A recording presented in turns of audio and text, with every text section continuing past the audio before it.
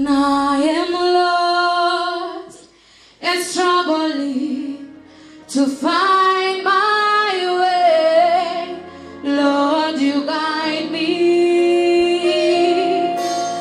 You only.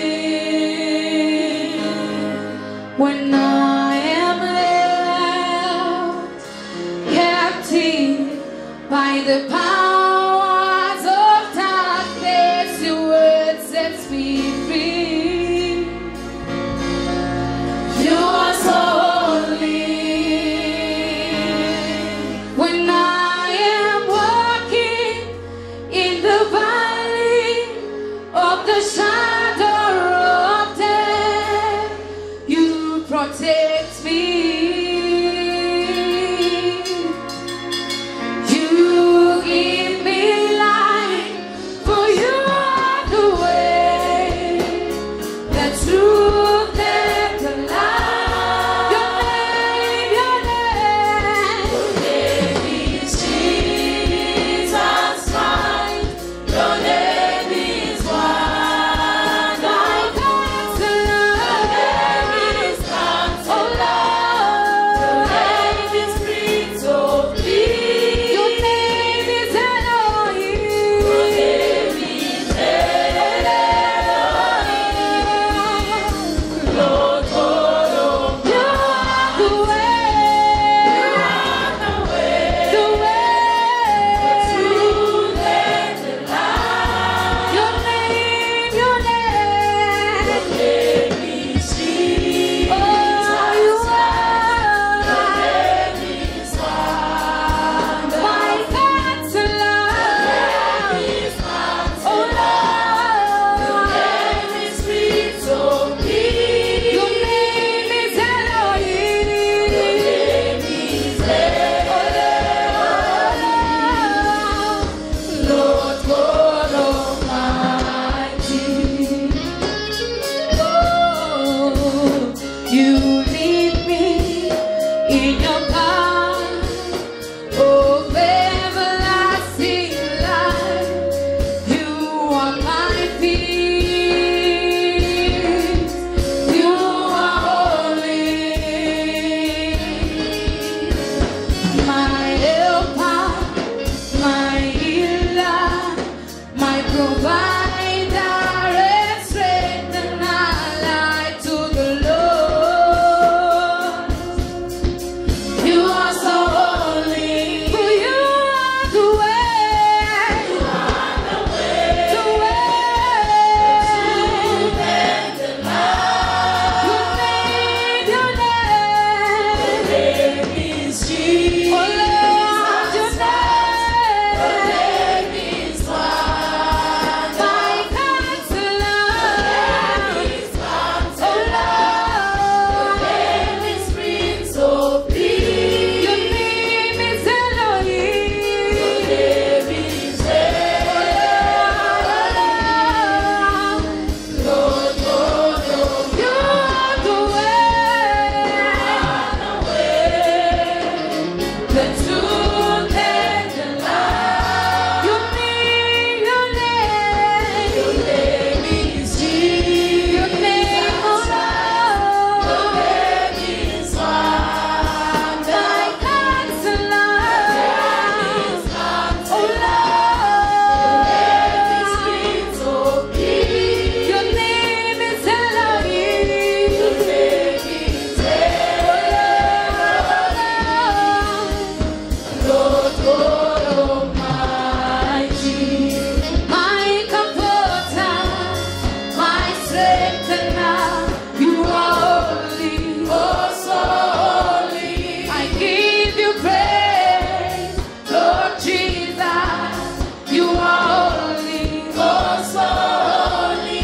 Sing, my comforter, my strengthener, you are holy, oh so holy. I give you praise, Lord Jesus. You are holy, oh so holy.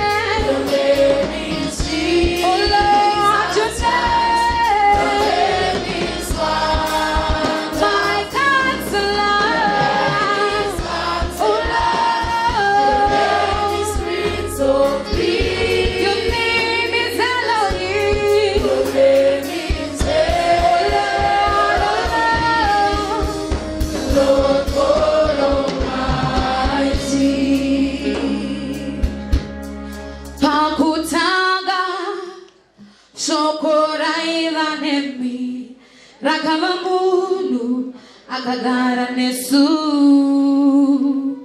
Iro shoko Rakamachieta Monika Izere Nerima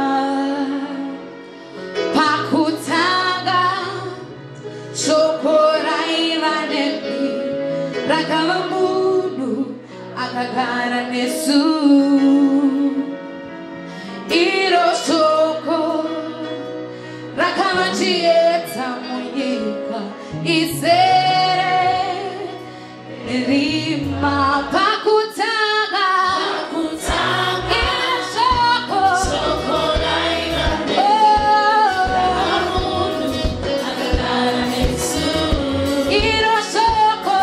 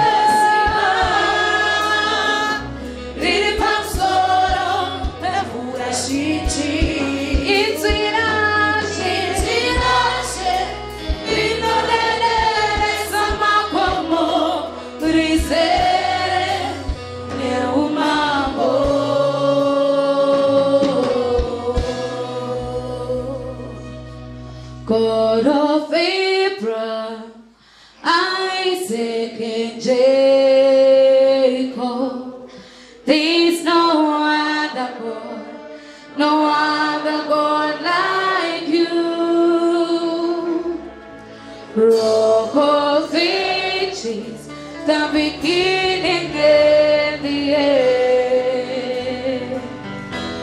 Apart from you, Lord, there's no other God. God of Abraham, Isaac, and Jacob, there's no other God, no other God like you.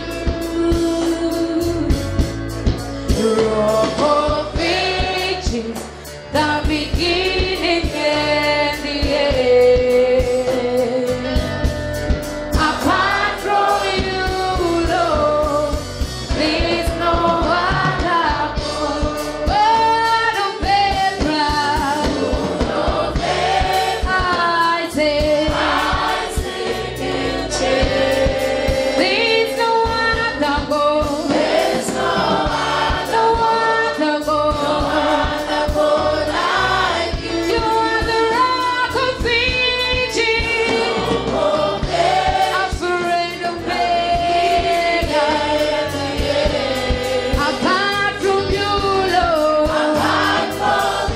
oh Lord, there's no other. We sing God of Abraham, Isaac, and Jacob. There's no other God. There's no other God like you. You are the rock of ages, afraid of Omega. Apart from you, Lord, oh Lord, there's no other. We sing God of Abraham, Abba Father, Isaac, and Jacob. There's no other God. There's no other God like you. You are the rock of ages, afraid of Omega. Apart from you, Lord, oh Lord, there's no other God. God of Abraham, Isaac, and Jacob. There's no other God. There's no other God like you. You are the rock of ages, afraid of Omega. Apart from you, Lord, oh Lord, there's no other God of Abraham. Mountains melt before you, Jesus. The waters flee from before your presence.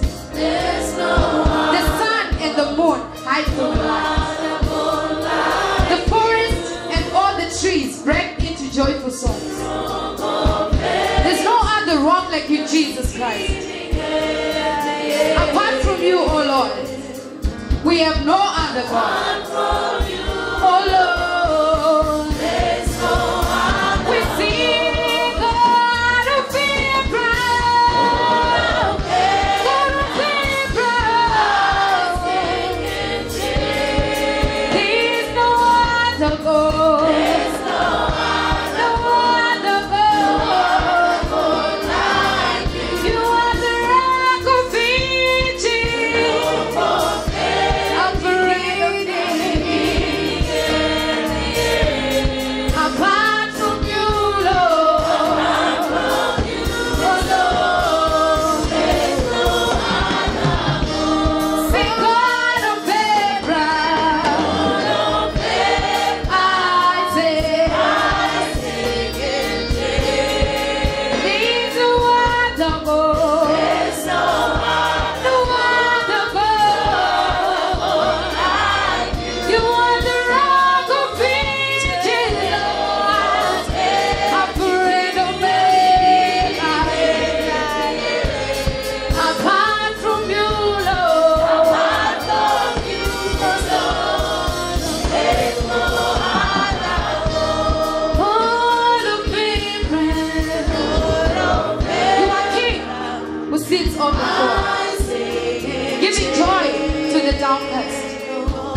hope to the hopeless. The clouds are the dust to your feet, O Lord. Even in the whirlwind, you have your way. What is Father we have to worship? In your presence we rejoice. There's no other rock like you, Jesus Christ. Apart from you, we have no other God. There's no other God.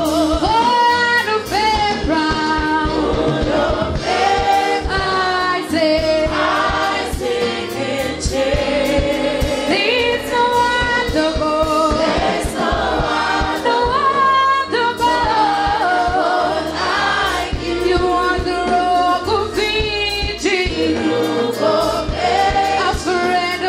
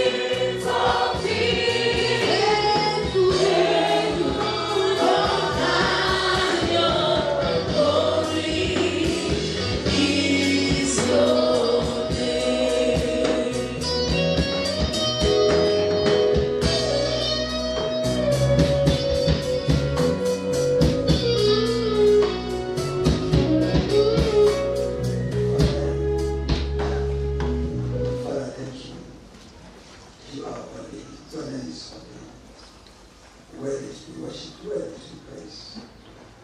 Father, make us what you us, mold us, or possess us. For we are your children. Thank you, Father, for your presence. In Jesus Christ's name we pray. Amen.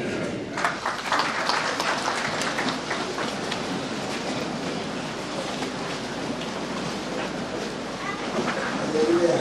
Amen. So others will say, when are we going to stay?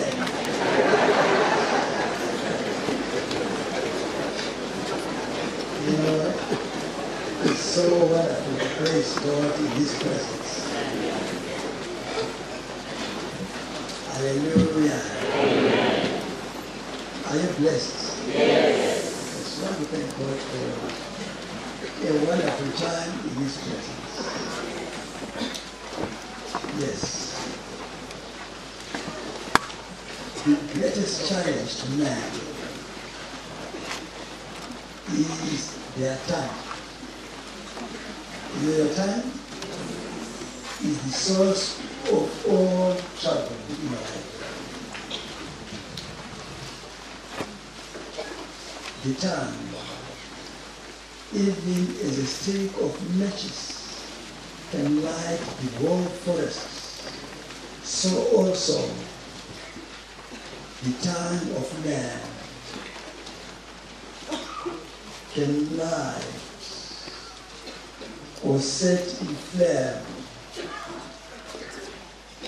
one's entire destiny. For with our tongue we speak, yet what we speak is that which fills our hearts.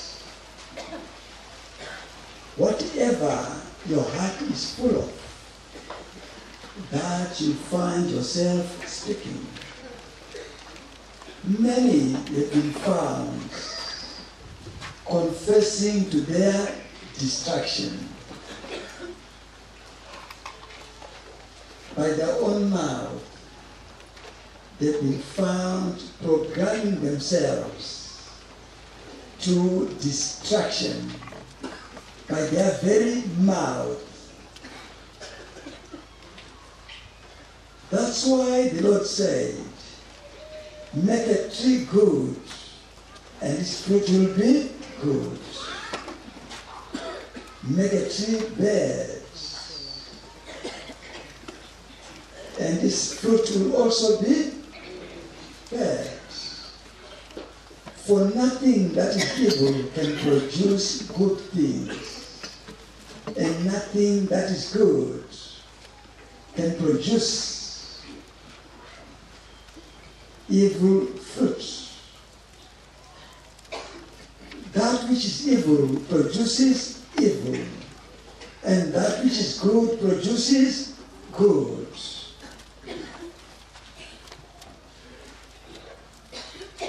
Those of the world cannot be expected to produce the right fruit, fruit that is lasting.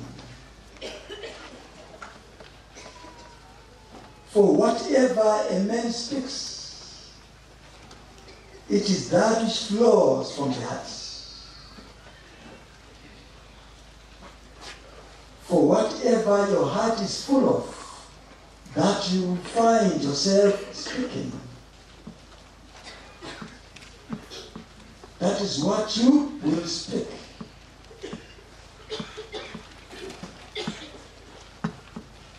For out of the abundance of a man's heart, man speaks. Out of the abundance of their hearts, they speak.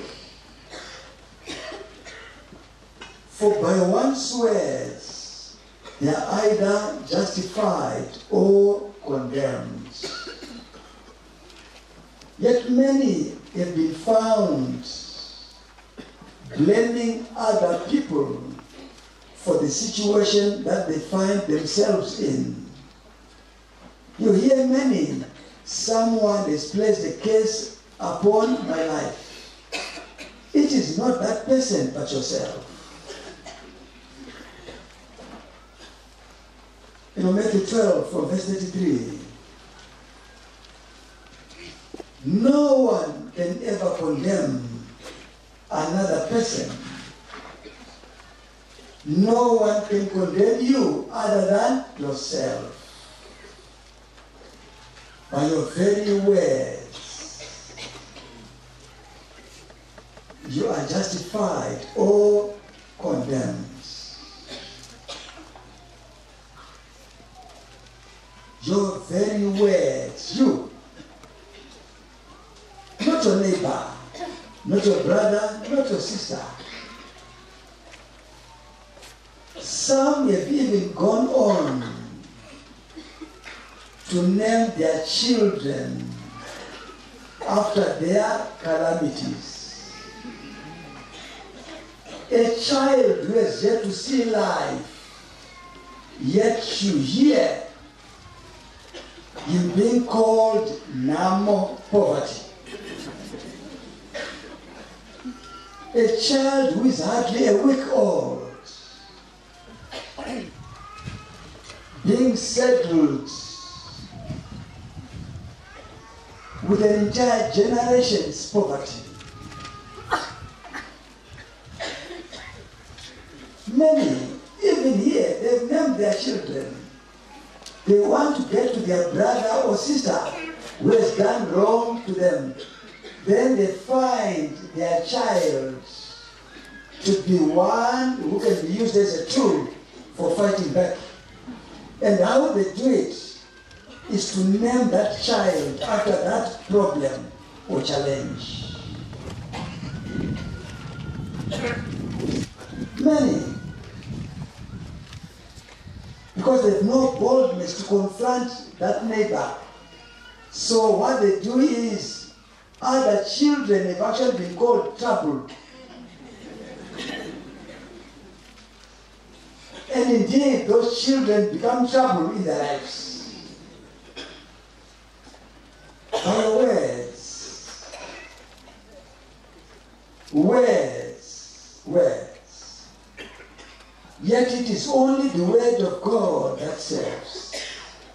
It is only the word of God that sanctifies.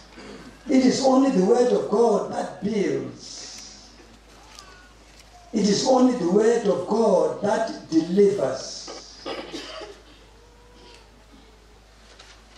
It is only the word. Not the word of this world. For many have believed the message of their friends, message of this world, which is after the experiences of man. Yet those who believe the message of the cross, they are saved. Yet the message of the cross is foolishness to those who perish. It is foolishness. They see it as foolishness. For in their own mind they say, how can one be saved by mere words? By one just speaking words, how can one be saved? Yet salvation is not of the body, but of the spirit, the heart. It is of the heart, not of the body. Yet many are conscious of their own bodies, not of their spirits. They would rather take care of the body and neglect the spirit.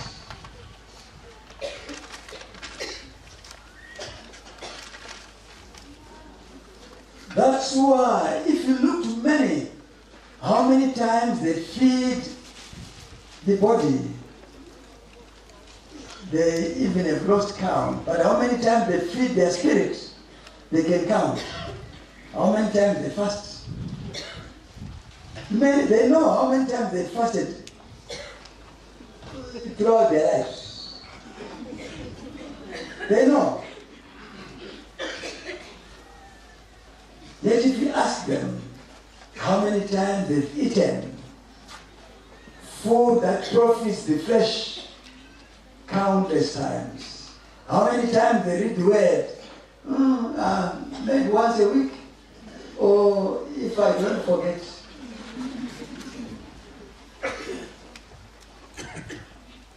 Such are those who are swayed by every wind of doctrine. When they hear men saying this, that's what they follow. They follow the experiences of fellow men. Yet the Lord says, who has believed our reports? To whom is the arm of the Lord been revealed?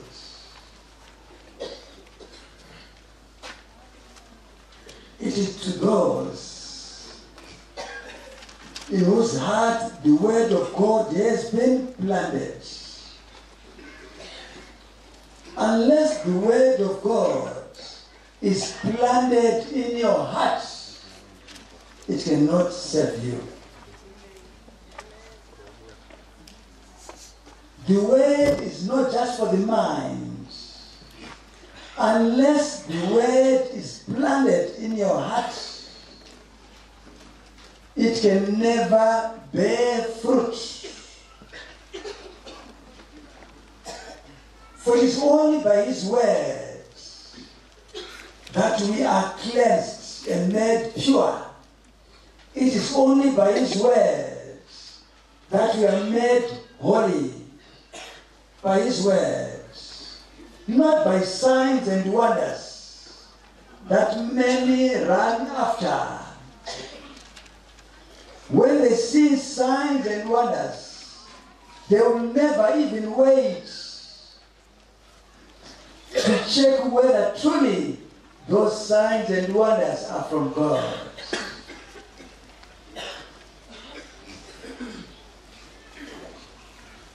For signs and wonders are not for believers, but for unbelievers. That's what Paul says. When I came to you, I did not come to you with eloquence of speech, but with fear and trembling, as one who was weak. Says, I did not come to you speaking the wisdom of this world, lest your faith rests on the wisdom of man.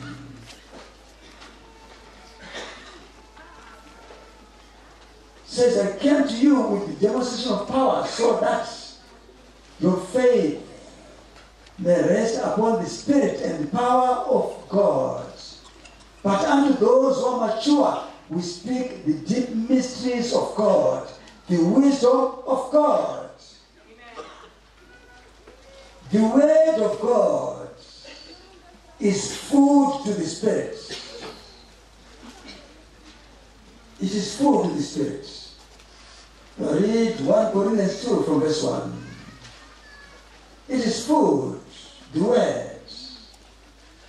That's why, as newly born babies, we must desire the sincere milk, which is the word of God, so that you may grow thereby. That you may grow to know who he is, to know who God is. Read 1 Peter 2 from verse 1. The word is nourishment to those who delight themselves in the Lord. The word, yet it is that which is neglected the most. If you were to check all those who go to church or who title themselves Christian, they may have a Bible, yes, just to show off when they walk around. But that Bible is never opened.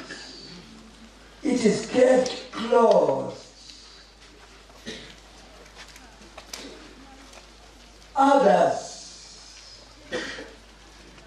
the Bible is those which are, those which are If you go into a hotel room, you find one in there.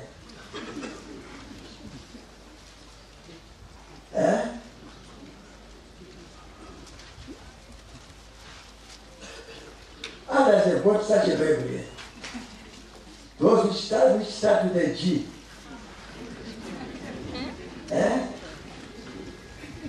Yeah, they've got them. You know, there was once a mighty man in Judges, if you read Judges 6. His name was Gideon. He was a man of valor. There are some of those with who have got Gideon.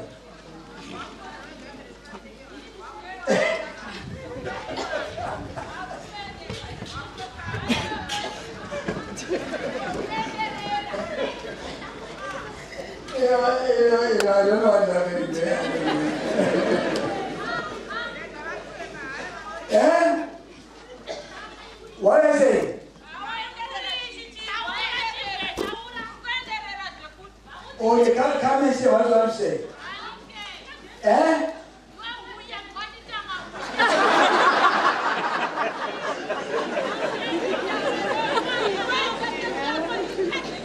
You say what?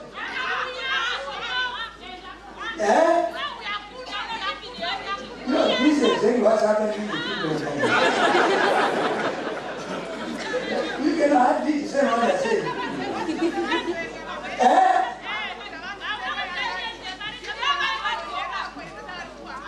What I say?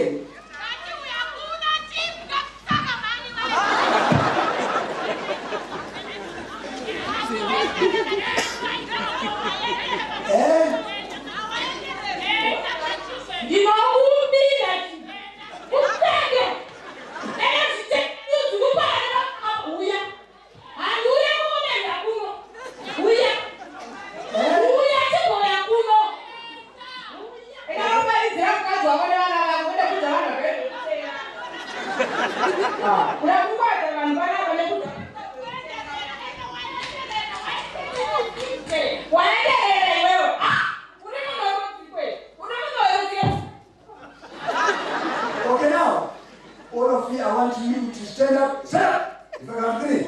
Now! I stand up! I stand up! All of you! Okay, ground, fight them! I say ground, fight them! Fight on the ground! Fight on the ground!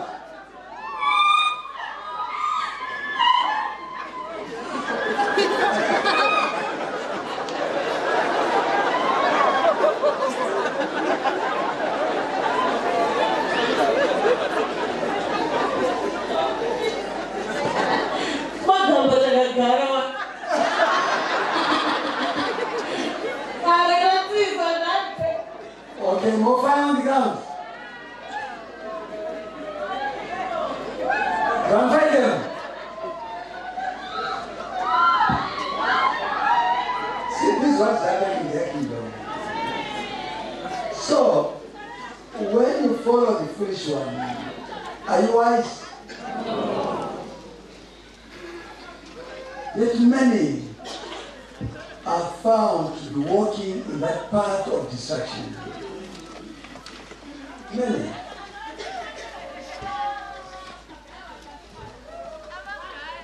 Many are not following the path of life, the path of everlasting life. Even as the Lord said, those who follow me will never walk in darkness, but they will walk in everlasting light.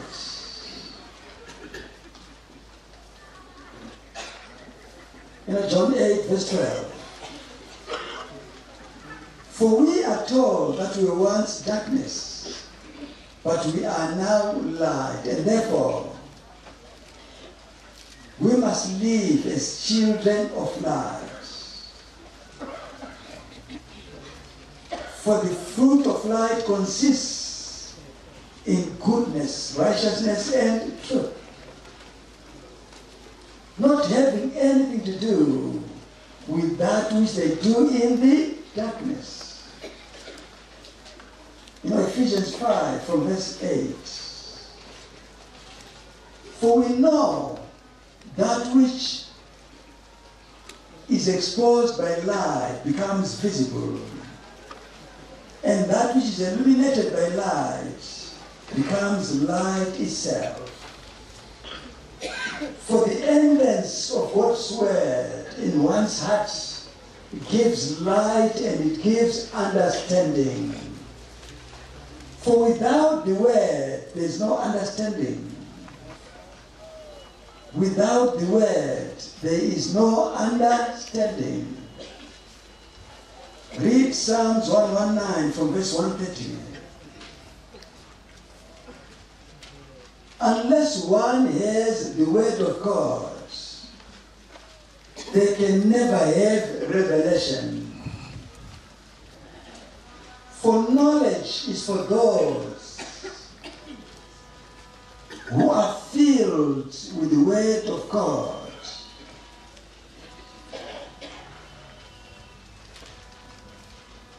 That's why the Lord says, you are clean by the word that I have spoken unto you. As he spoke to his disciples, he said, you are clean by the word that I have spoken unto you. John 15 from verse 3. It is the word that cleanses us.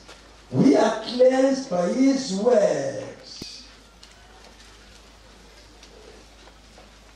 For when we obey the word, we are made clean. It is through obedience to the word of God, that we be purified. One can never be pure in heart unless they obey the word. Unless you obey the word of God, you can never have a pure heart. Yet those who are pure in heart will see God. Many would want to see God. Even their prayers, Lord, I want to see you. Lord, I want to hear your voice. Yet they are like those who are blind and deaf. Lord, I want to hear your voice.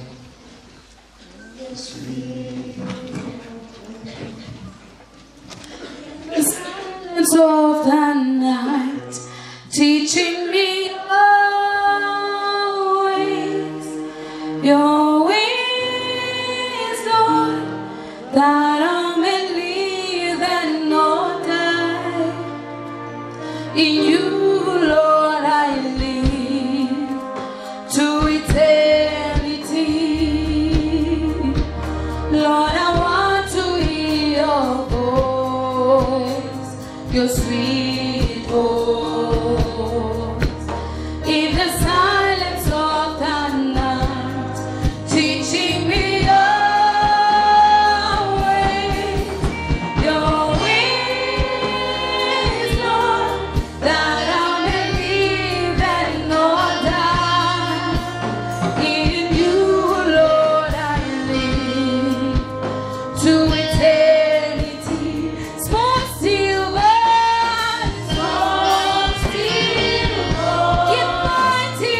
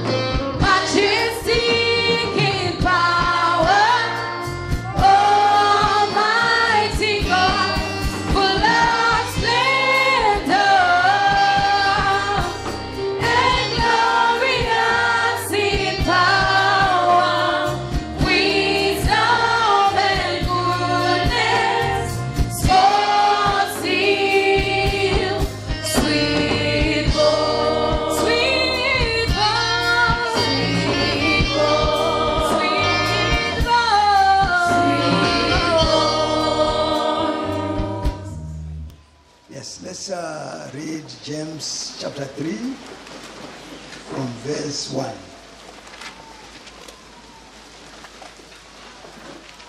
If you are there, I'll read. Not many of you should become teachers, my fellow believers, because you know that we who teach will be judged more strictly. We all stumble in many ways. Anyone who is never at fault in what they say is perfect, able to keep their whole body in check. You heard what he says there? He says, we all stumble in many ways. All have fallen short of the glory of God. For we all have what? Sinned. But we are not all sinners. But we hear many when they pray, they think it's humility. Oh Lord, I'm a sinner. What are you doing in His presence?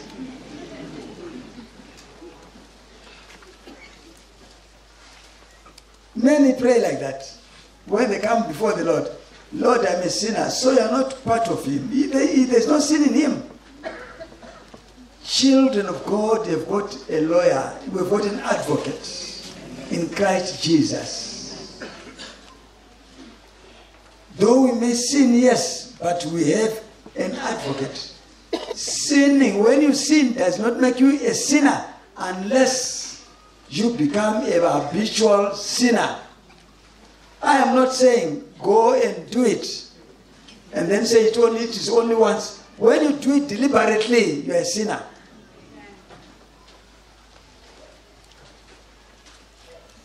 When you do it deliberately, then you are a sinner.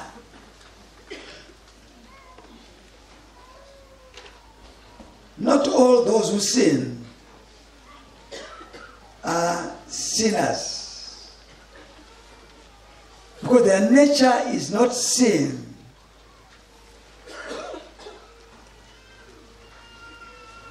So he says, anyone who is never at fault in what they say,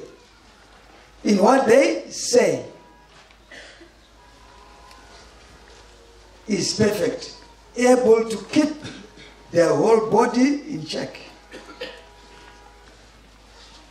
For anything that is done outside of faith is sin.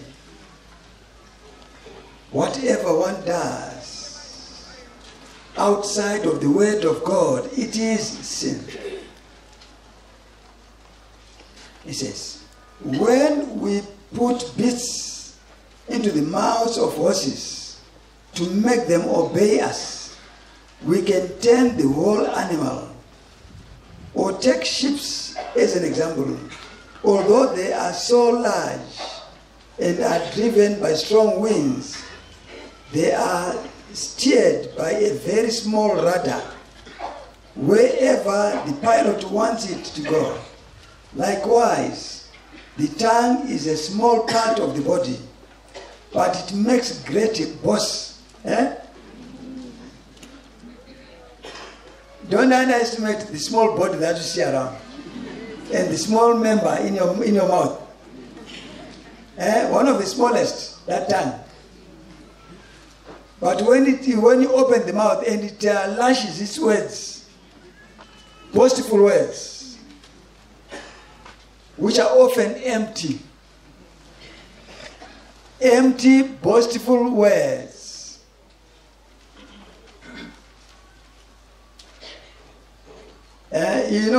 Like this, Shona adage, which says, the mouth will never have a flooded water so that cannot cross.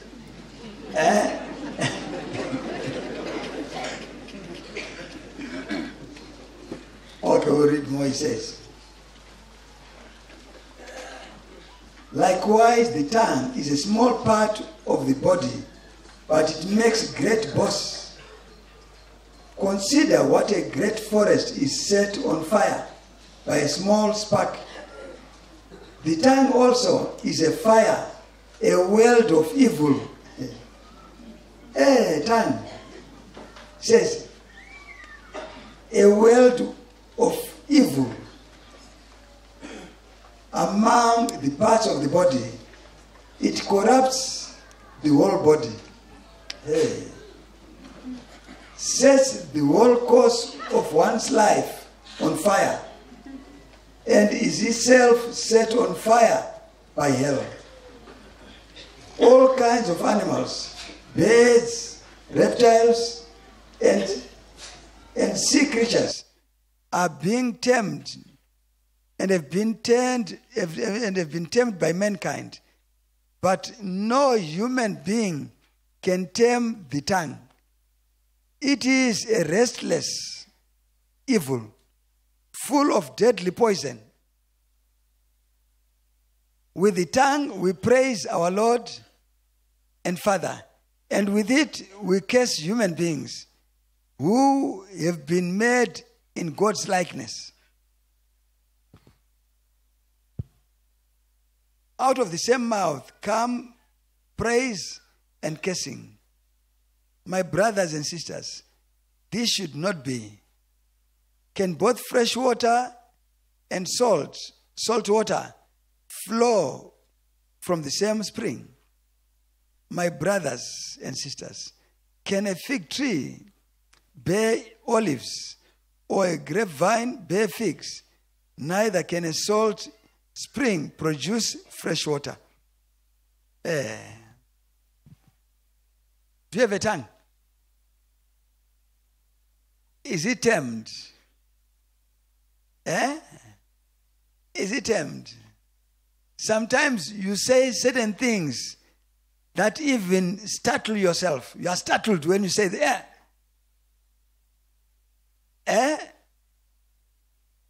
when you say those words, then you come to your senses, did I say those words really? Many play around with words, yet in those words is poison. For whatever poisons your spirit destroys your body. Many by their words, they've courted trouble. By their words, they've courted trouble.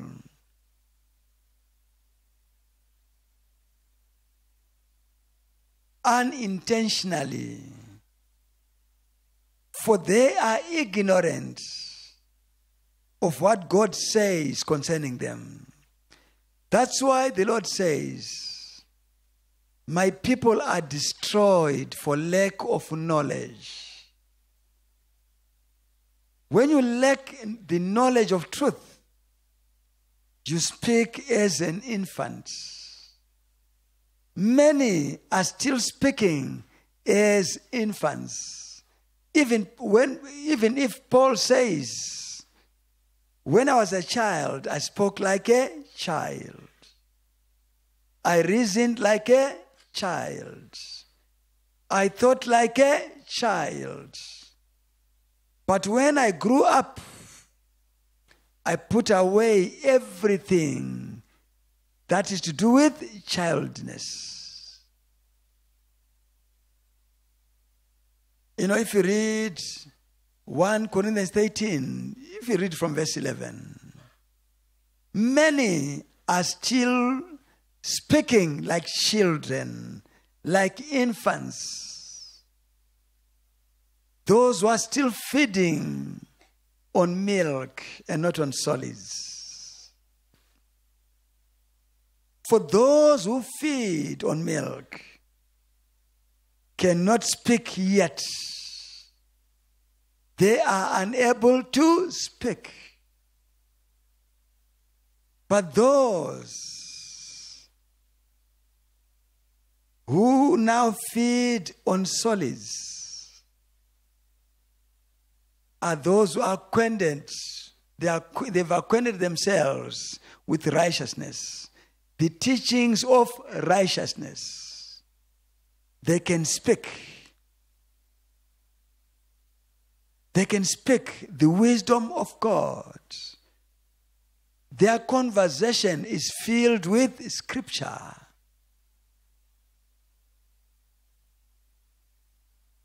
They are able to discern wrong from good, evil from good. They are trained in things of righteousness. If you read Hebrews 5 from verse 18, many, they do not know that the trouble that they are in now is because of their confessions. It's because of their confessions. Yet the Lord encourages us to speak right and prophesy unto our destiny. For it is by words that we are what we are today. It is by word. Many forget that they are the product of the word. We are all creations of the word. We are all a creation of the word. For in the beginning was the Word, and the Word was with God, and the Word was God. Everything was created by Him. Without the Word was nothing created that was created. In Him was life, and that life was the light of man. Light shined in darkness, and darkness could not prevail over light. There was a man who was sent by God to bear witness to that light. He was not the true light, but he came to bear witness to that light so that those who hear may believe. He who was light came to his own, but his own did not receive him.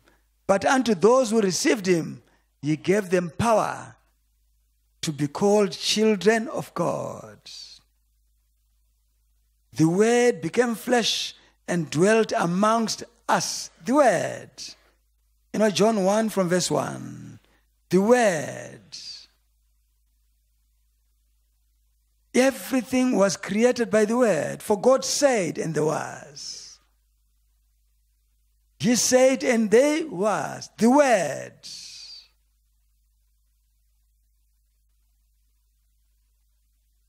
Yet many, they are more conscious of that which is earthly, as if that's where they came from.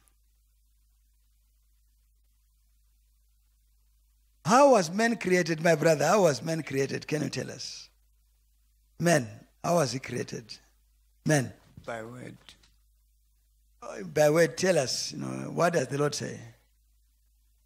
In His words, when He created man, He just said. He said what? Many are, but you don't know too.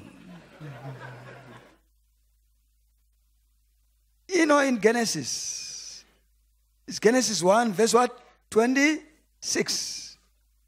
He says, "Let us make man in our own what? Image. After our own likeness." So man was there immediately.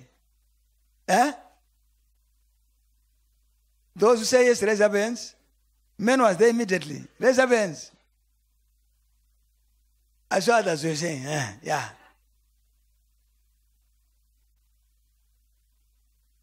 Man, yes, was there. True, he was there. The challenge is you say man is the body. That's where your challenge is. But afterwards, he then, out of the dust, he formed what? The body. And he breathed. What did he breathe in? Are you separate from your breath? He breathed in. Who breathed? God. So he was breathing from where? From himself, isn't it? So what life did men get from the onset?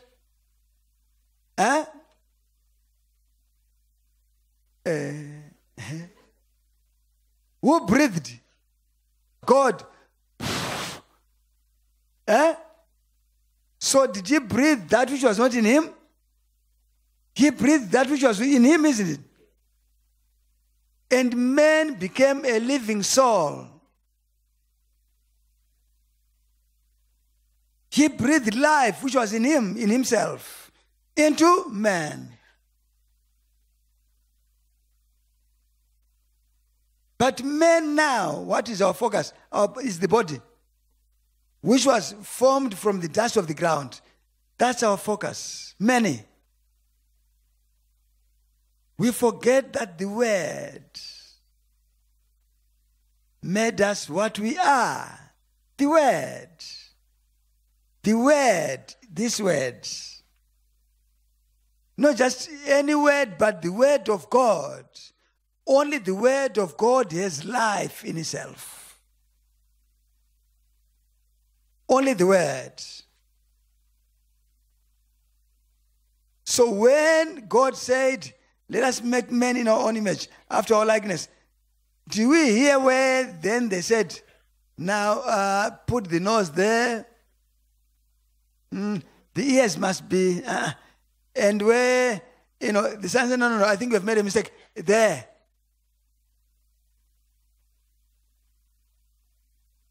By merely saying, let us make, in so saying, man was there. Because others think, they then stood back and say, man,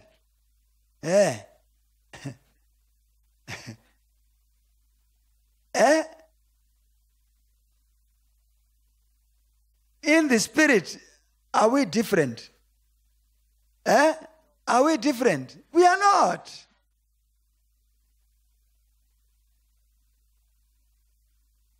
Yet many, they think, boy, they are tall, they are short, they are fat. That's the reason why God can love them.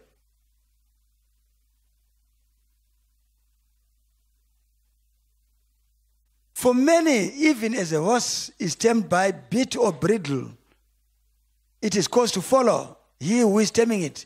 Many would only follow God when there is an incentive, when they are looking for material possession. Many. Does that include you? That's why the Lord says, don't be like the horse or the mule, which only follows when it has been given bit or bridle, then it follows. Many follow God, not because they want to delight in Him for who He is, but because of what He has, they want to follow Him. They want to follow God. If you read Psalms 32 from verse 9, they follow God because of an incentive, not because they delight themselves in Him. Those who delight themselves in the Lord, do not let the book of the law, which is the word of God, depart from their mouth. They confess it all the time. They meditate upon the word of God day and night.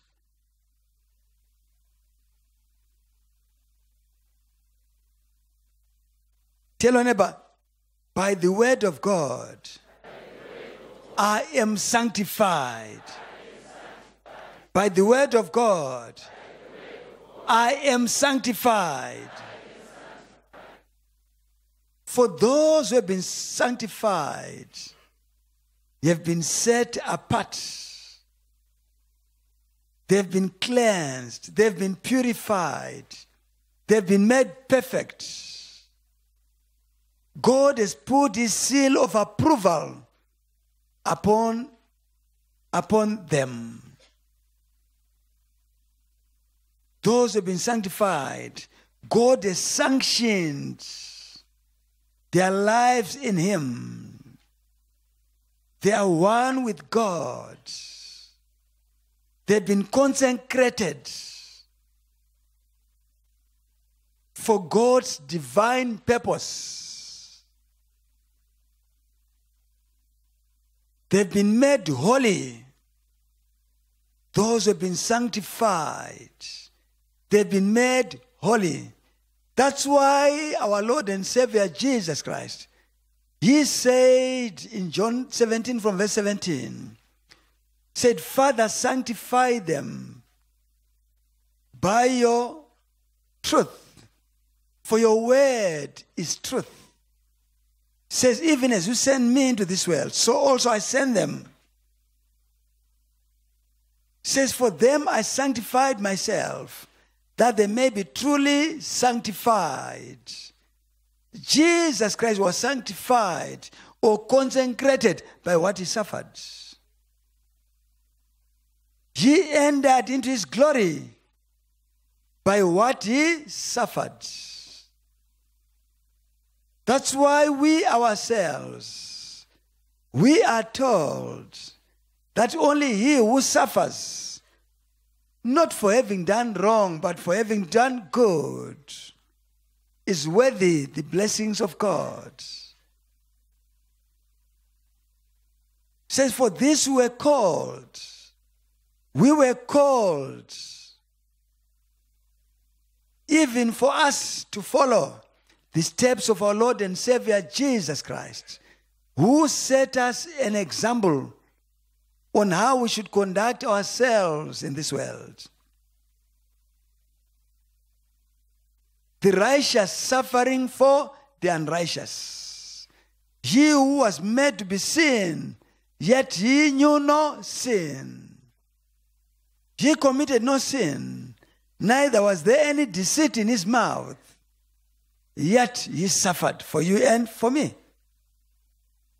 He died for us, that we may live for righteousness. He died for us.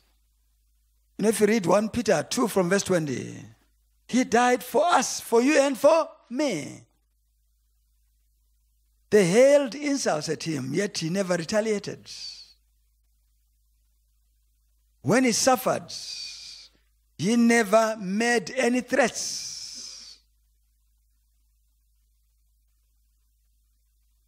So we must also be of the same mindset as Christ had.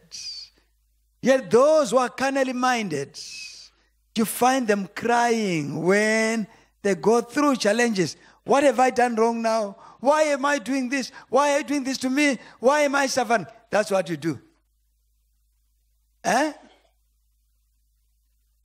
How many have asked that question? What have I done wrong? Why do I deserve this?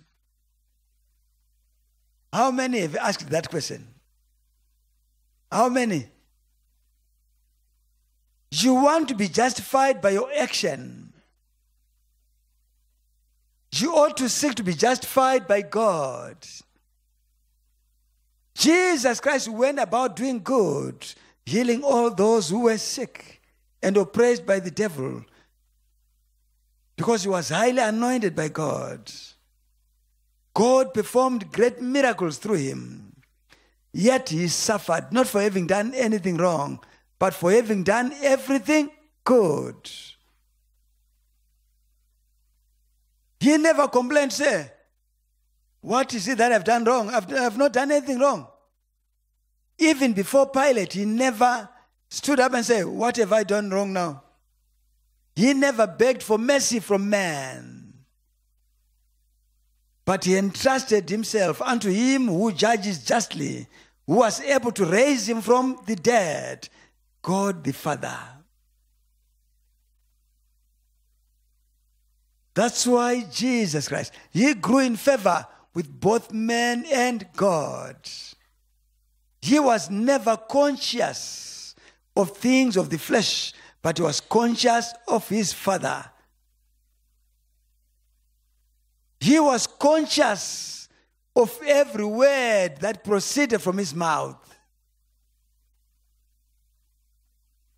That's why he said to his disciples, the flesh profits nothing, but the words that I speak, they are life, and they quicken. John 6 from verse 63. He was conscious of every word that proceeded from his mouth. For he knew that he who sent him was the one performing the very works. He who sent him was the one who was speaking through him. He delighted himself in his Father, not in man. He sought the praises of his Father and not of man. For when you are conscious of your position in Christ Jesus, you would seek to please He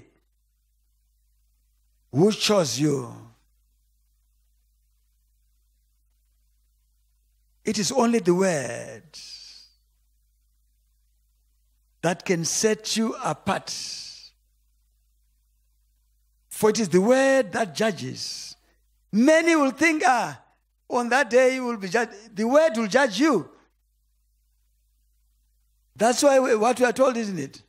If you read John 12 from verse 47, it is the Word that will judge you. The Word. If I were you, I would become friends with the Word. Whilst you still have what? Time. Tell your neighbor, be friends with the Word. Not an enemy of the Word. Acquaint yourself with the Word, so that on that day, the Word will bear witness for you. The Word. We will never be judged by any other standard other than the Word of God. The Word. Yet many, when it comes to the Word, it's so boring. To many, it's so boring. It's like a waste of time.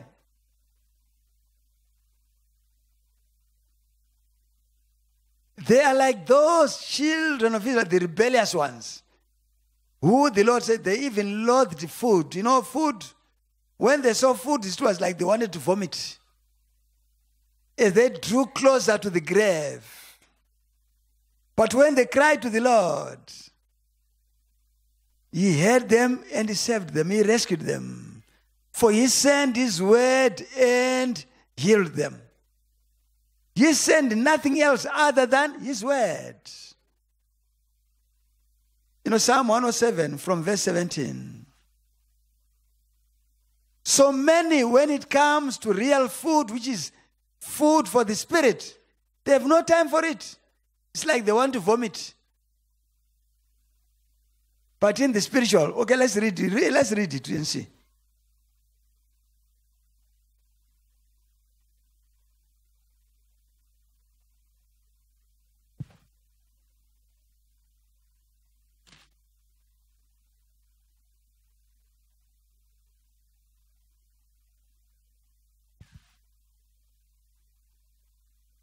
I'll read from verse 17. Some became fools through their rebellious ways and suffered affliction because of their iniquities. They loathed all food and drew near to the gates of death. Then they cried to the Lord in their trouble, and He saved them from their distress. He sent His word and healed them. He rescued them from the grave. Let them give thanks to the Lord for His unfailing love and His wonderful deeds for mankind.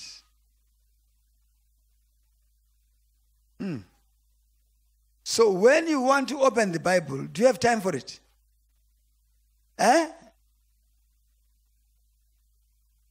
Hey. You have no time, no quality time.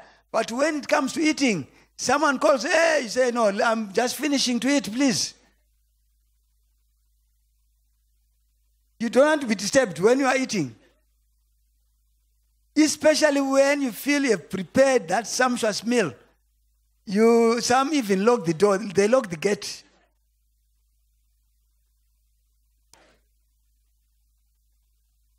And tell perhaps, the unfortunate gardener, if you hear someone looking for me, please tell them I'm not there. The food kill me of this age. They don't want to be disturbed when it comes to food for the flesh, as they seek to gratify the desires of the flesh, the cravings of the flesh. When they have not been eating chicken for 3 months, when chicken passes through the door and they manage to get it, and that day it's a feast. When they hear a knock at the door, others, they quickly, ensure that the table is clean. Even if they had set the table quickly until the visitor is gone. Yet when it comes to the Lord, the word of God, when you hear a knock, it's you, then you begin to wander into the world, gossip and all. There is no gossip in the word of God. For the word is light. There is no room for darkness in the word of God. Men delight themselves in worldly things. Yet we are told to be carnally minded is enmity unto God. Those who are of a carnal mind are enemies of God. For such a mind is governed or ruled by the flesh. Unless your mind is governed by the Spirit, you are an enemy of God. To be carnally minded, those who set their minds on earthly things are enemies of God. Unless your mind is set on the word of God, you are carnally minded.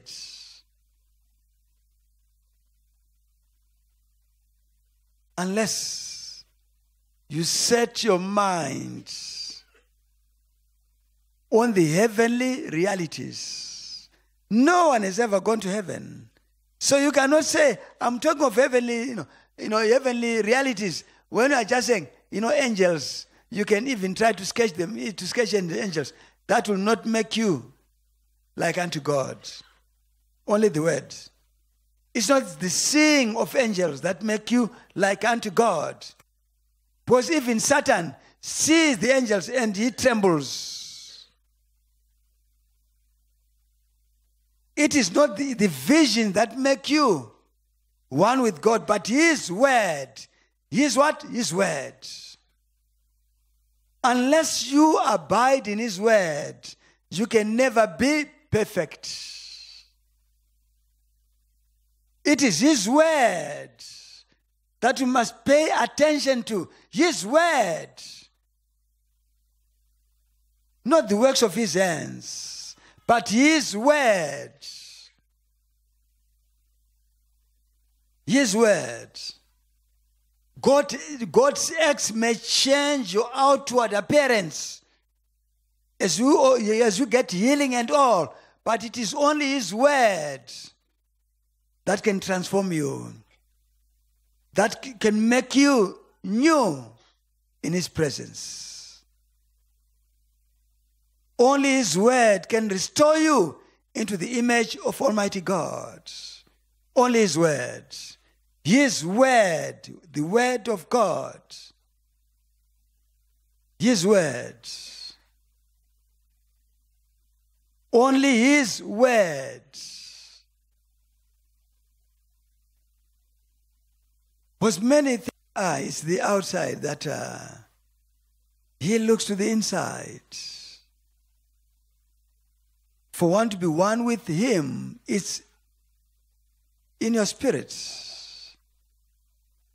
The word. That's why in Acts 20 from verse 32, we are told, I commend you to God and to the word of his grace that is able to build you up and to give you an inheritance amongst them who are sanctified, amongst them who are purified, who are cleansed, who are consecrated. It is the word that builds, the word that purifies, the word that cleanses. It is the word. It is the word, not the outward nature, where you look to.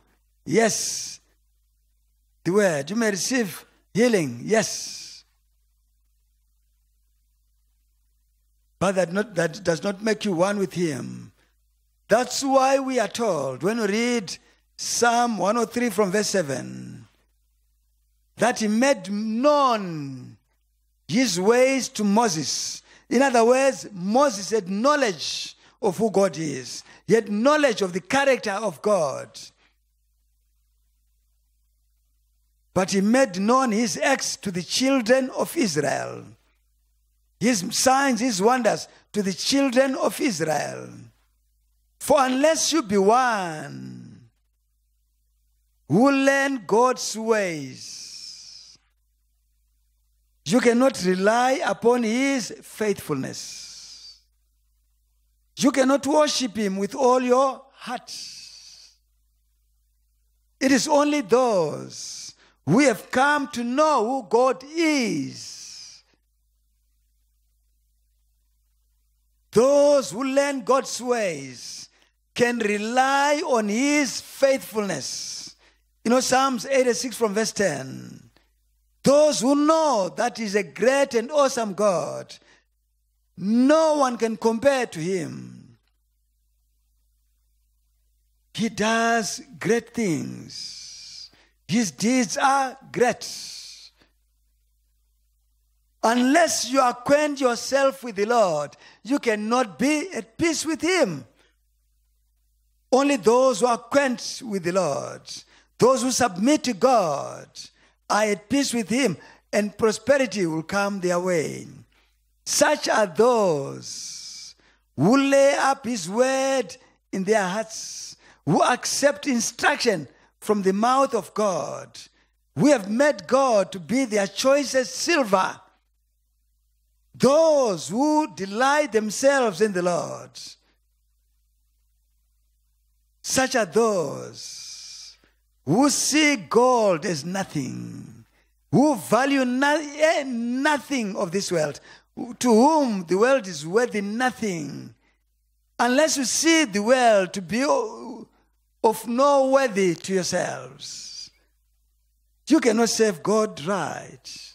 You cannot serve God with all your heart. Those who are to return to God are those who would have died to the world, put to death everything that is to do with the world. You know, Job 22 from verse 21.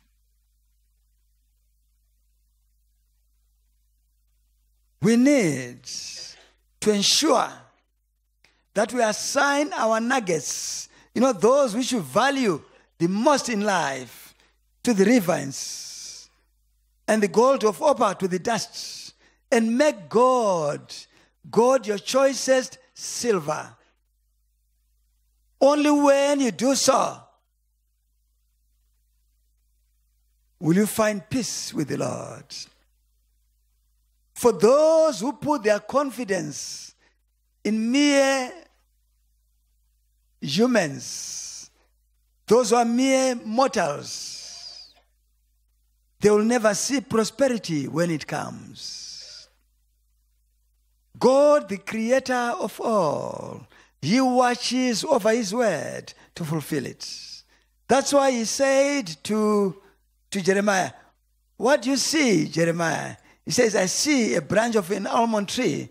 The Lord says, yes, you see right. For I watch over my word to fulfill it. He says, I watch over my word to fulfill it.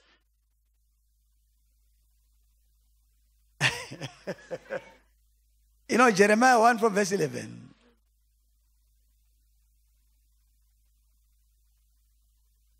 He watches over nothing other than the word. For with the word, we are identified with Christ Jesus. You cannot be one with Christ unless you abide in his word. And his word remain in you. For only then are we set free for freedom. For he says, keep my word, and then you will know truth, and the truth will set you free. John 8 from verse 31. Unless you have come to know truth, you remain a slave of the world. Those who are slaves of the world are known by their bitterness, unforgiveness, anger, hatred, jealousy, disunity, envy, and all. Those who are of the world, they are known by all those things of the world. Only the word makes us one with the Lord. When we do the word, we become one with the Lord.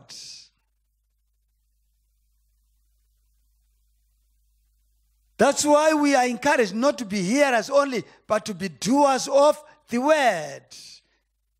It is in doing that the oneness is attained. It is in doing the word. Tell your neighbor, it is in the doing of the word that I be one with God.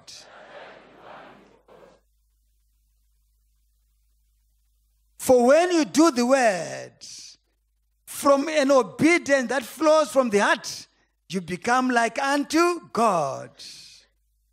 You become one with him. One with God. He does nothing without his word. So unless his word remains in you, and you remain in his word,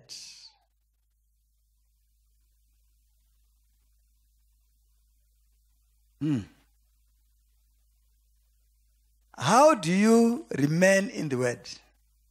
And how does the word remain in you? Eh?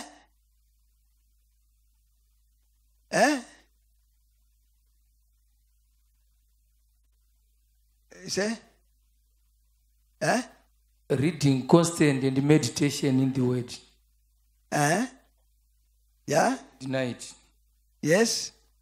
And what does that? I said, how does the word remain in you, and how do you remain in the word? Okay, let's hear. When you read the word and you put it as a practice at every situation in your life, anytime, anywhere. I like that one. In every situation in your life, anytime, anywhere. When you put that word into practice, yes, he has got one part of it and has completed the other part. What he has said is how we remain in the word ourselves. We remain in the word ourselves. What he said is how the word remains in us.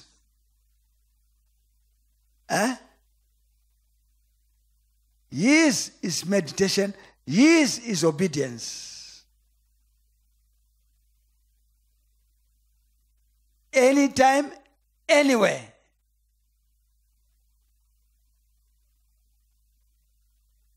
And you see, he says what he does. He's our brother, he's from the States. He's from the States. And, he's our brother. And many of us, we are running, but he is not here all the weekends. that we are here, but is well ahead of us. I'm not saying this but I'm just saying the truth. And for that reason, God directs your steps. I was just talking to one of my young boys at home who went to collect him, to take him to where he's staying there. I think it was around 11. And just to show, if God is directing your step, we were seated. I think it was now late into the, in worldly times it's called night, eh? So we're just talking. So he said to the little daughter of mine, he says, can you go and collect my phone? The phone was on silent in his bedroom there. And the little girl goes, dashes to take the phone. She brings the phone. But as she's bringing the phone is ringing. It's on silent. And that is the time that the brother is phoning to say, please, can you have arrived? And this was he never had a missed call. It was the first time. He's just calling. And this one, it's not like he has checked time or anything. Just says, go and collect my phone. And as the girl is bringing the phone, she didn't even notice that the phone is ringing. And he answers, brother, I have arrived.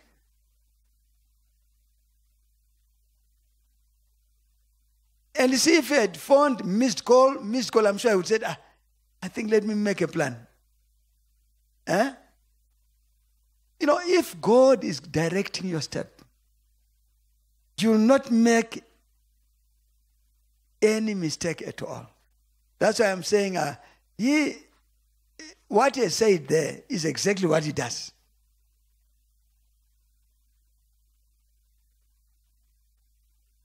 Obedience is better than sacrifice. Yet many's obedience is circumstantial. It's conditional. I'll obey you, Lord, if you do this. If you do this and that and that and that, then I'm going to obey you. And when he does this and that, say, not this time. Maybe next time do this and that and that and that again, then I'll obey you. He does it again, say, no, I think there's something else that you must do. Is that correct? Yeah, normally that's what happens. Normally that's what happens. What about you? Sometimes.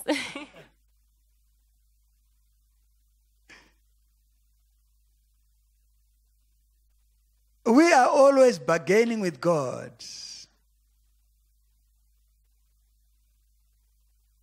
Yet with God, it is not in material things, but in your heart. Many. That's why David says, blessed is he whose transgressions are forgiven, whose sins are forgiven, whose sins are covered, to whom God does not count their sins against them. It says, many are the woes of the wicked, but the unfailing love of God surrounds those who trust him. The unfailing love of God surrounds those who put their trust in him, who trust him with all their hearts. It says, do not be like a horse or a bridle or a mule that would require bit or bridle in order for it to follow its owner. For many would want bread and butter issues in order for them to follow Jesus. No, this is what David says in Psalm 32 from verse 1. We need to seek God and delight ourselves in him for who he is, knowing that there's nowhere else that we can delight in God other than in his words. That's why we are encouraged to let God's word, the message of Christ Jesus, richly dwell in us. Richly dwell in us. When we say in us, it's in our hearts.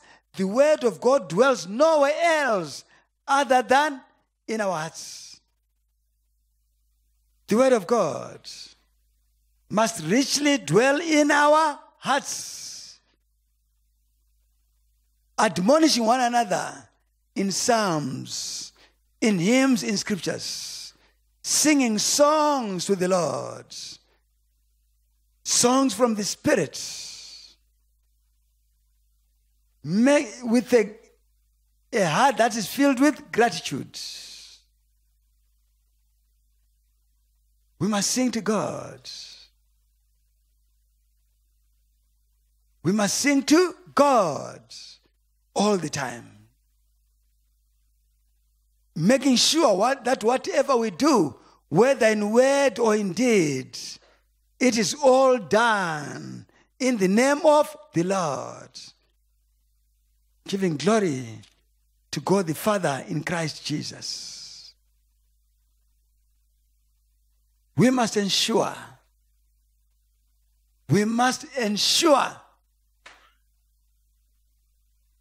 that we continue to abide in His word. Abide in His word. In His word. Delighting in the Lord is not where you just sit down, in the open space and you gaze into the heavens. Say, maybe I can see a sign.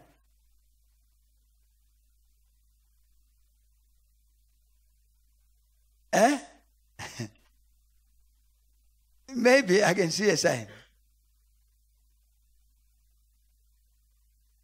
It is when you continuously gaze into the law of liberty, the word of freedom. For those who continuously gaze into the word of truth, the word of freedom, the law of liberty, they are blessed indeed. Those who continuously gaze into the word of God, they are blessed indeed. They are blessed indeed. Not where you continuously gaze at your car or your house. Say, surely God has blessed me.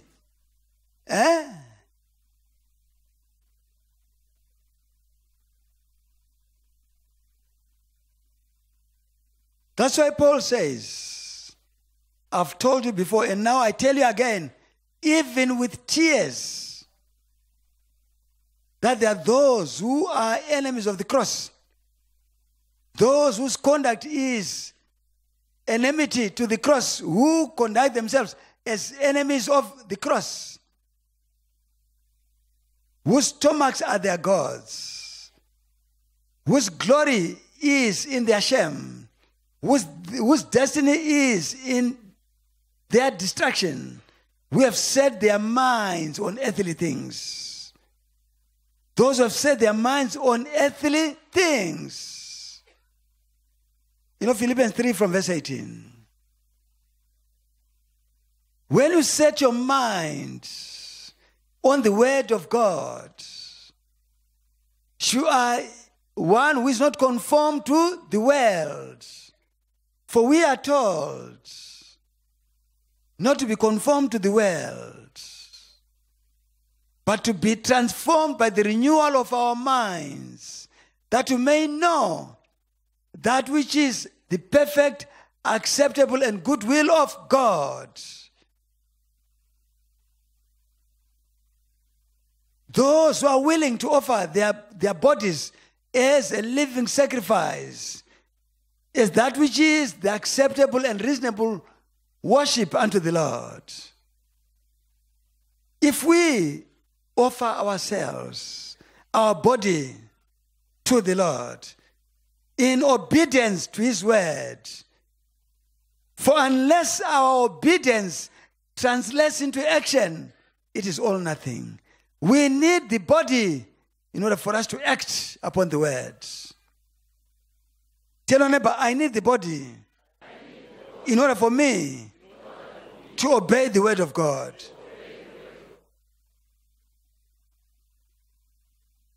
That's why your spirit, your soul, and your body must all agree in obedience to the word. They must all agree. They must all agree in obedience to the word.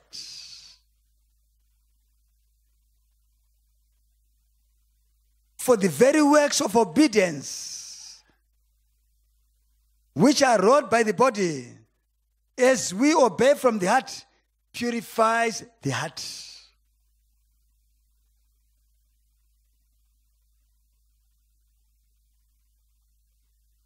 That's why we are encouraged to also work with our bodies.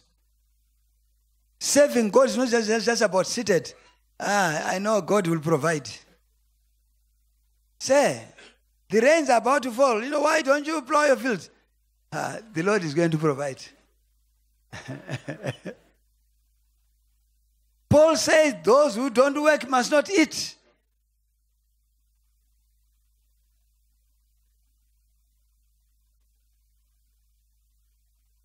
It's aptly said in Proverbs.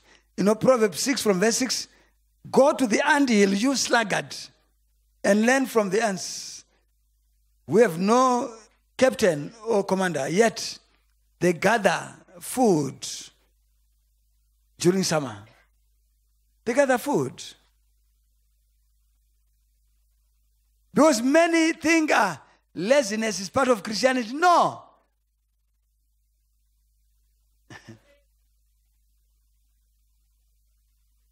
You must work. If you've got a child who does not work at home, don't give them food. They must work.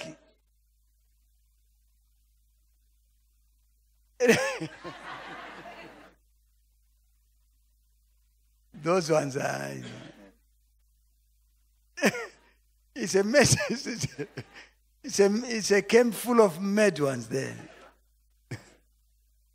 It will be very interesting to find if you ask them what time, they remember.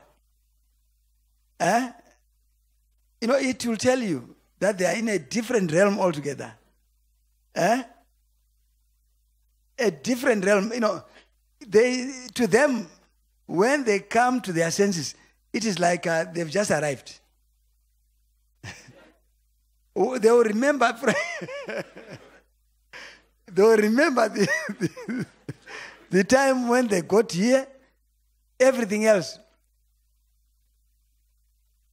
That's why, those who are insane, who are mad, if they come to their senses, the time they will remember is just before they got mad. If they got mad when they were 11 years old, they will remember.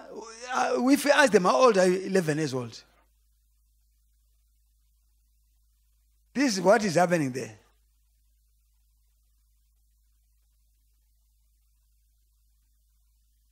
This word can transform your life.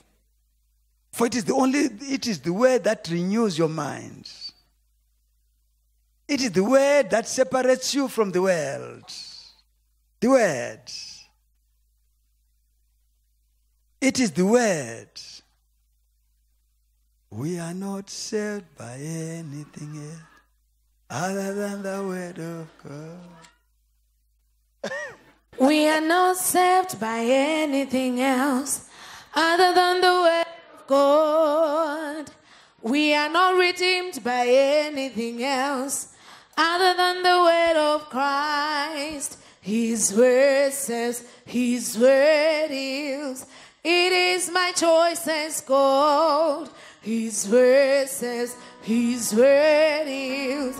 It is my choice as gold. We are not saved by anything else other than the word of God. We are not redeemed by anything else.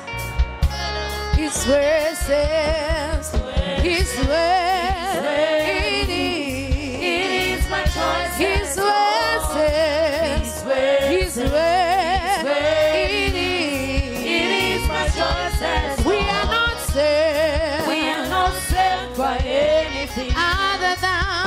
than the word of God. We are not redeemed. We are not redeemed by anything Other than the word of His God. word says. His word His says. word.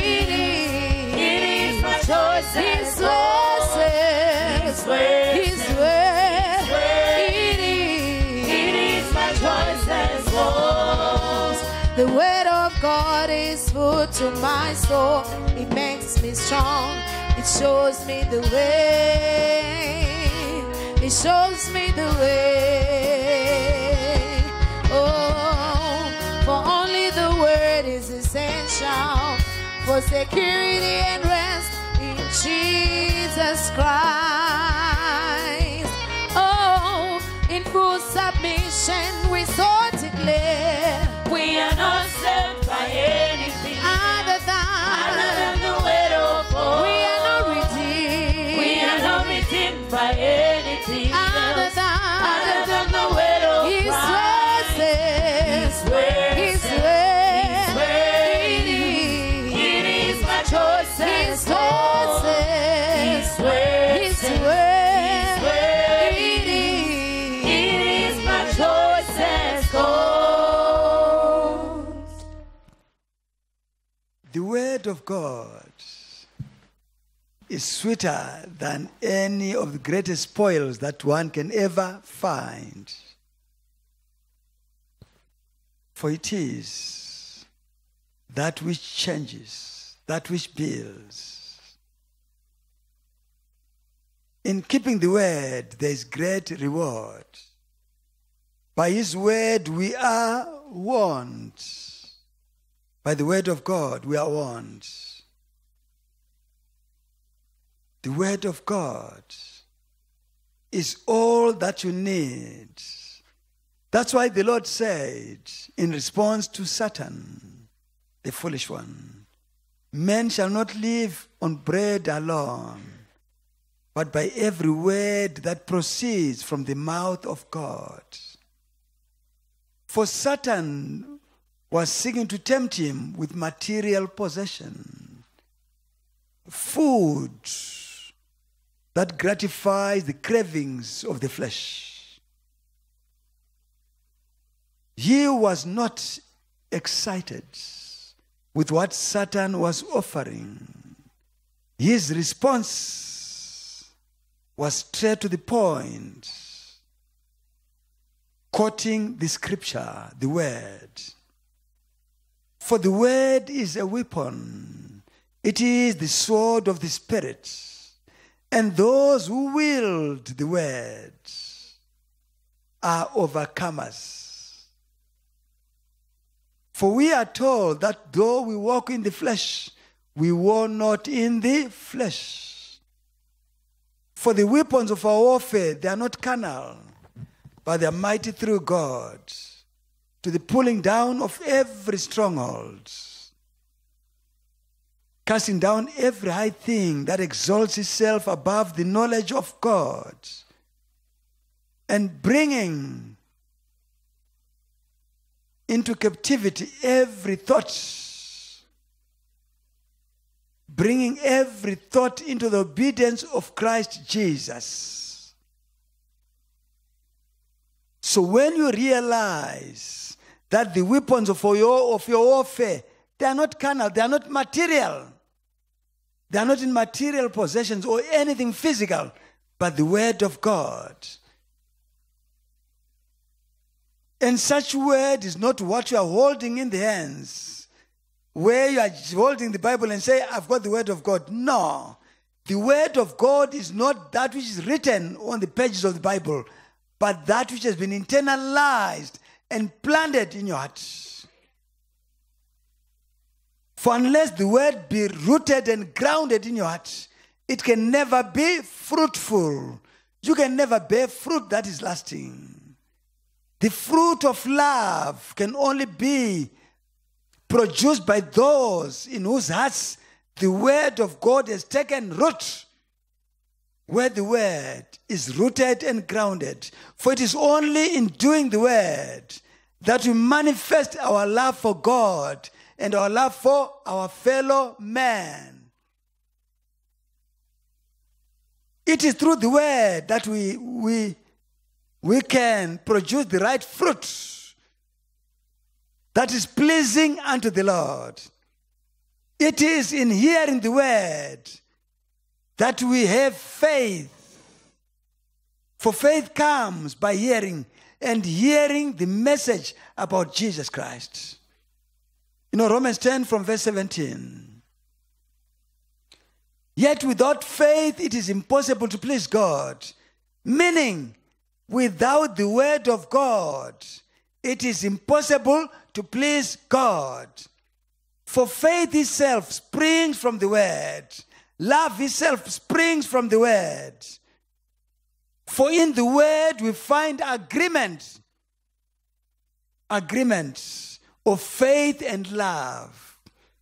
For in the word, faith and love coalesce, they meet to produce the right fruits, the fruit that pleases God.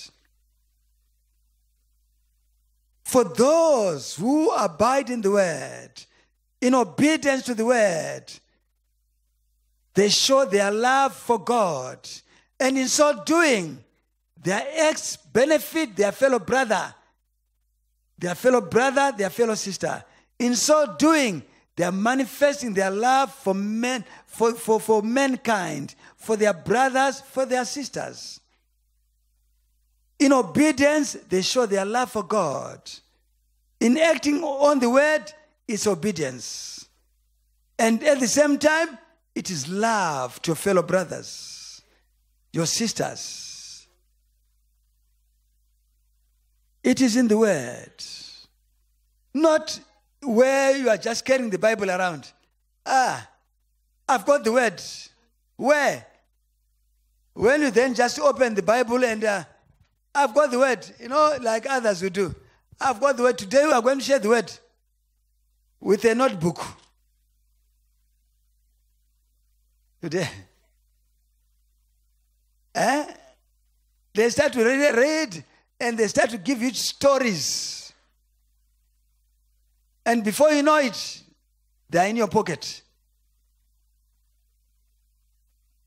God said you must not come into his presence empty-handed. Empty-handed. You should tell them, I've got my Bible. I'm not empty-handed. Better to have an empty hand than to have an empty heart.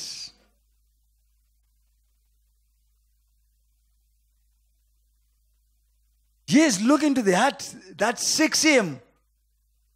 Unless you seek God with all your heart, you will not find him. Seek him with all your heart. Trust him with all your heart. And good will come your way. Good will come your way.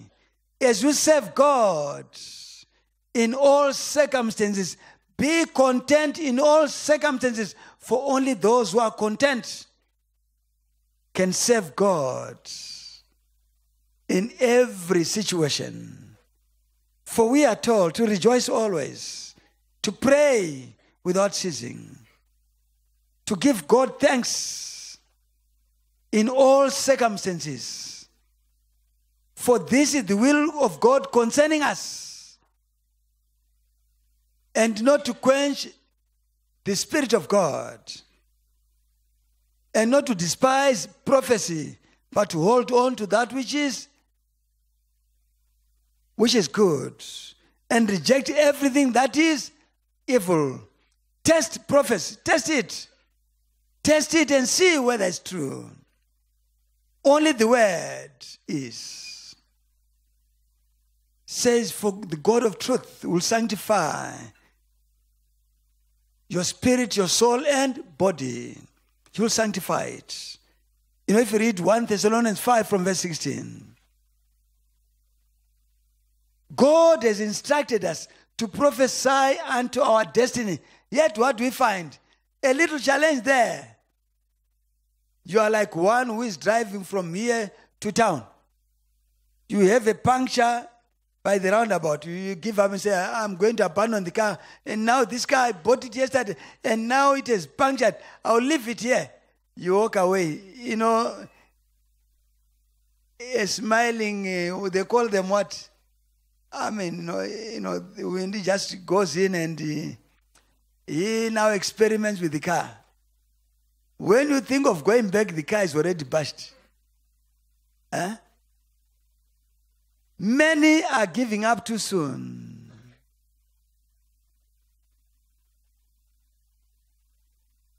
Because of a slight detour in their lives. Say, because I'm sick, so I must say. You say, why do you say, can you not see I'm sick? Such are those who are fools, who are still infants. They don't know how to talk. They cannot speak yet. Does anyone have Amplified Bible? It's very nice in there. Amplified Bible. Want to read? Can I have Amplified? I just want, maybe read it yourself. Mike there, Hebrews 5 verse 18. You can stand and read. You can stand up and read. I hope it's Amplified English. You can read from where you are. Read, just read it. So you must not engage, infants. They will corrupt your body. 13. Hebrews 5 verse 13. Yeah, from that verse 13 onwards, yeah. She is trying to get acquainted with the addresses, the heavenly addresses. She has got a very nice Bible, a very nice one. And which even tells you where Genesis is, where Hebrews is, but... Okay. Are you there? But this is verse 13. 13.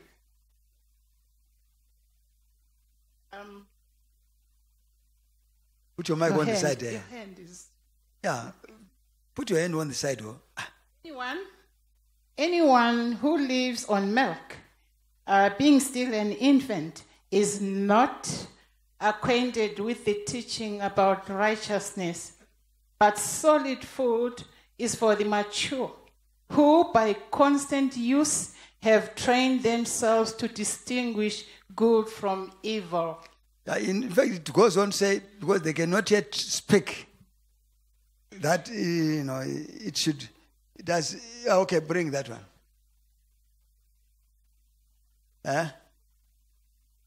Yeah, it's not amplified. Yeah.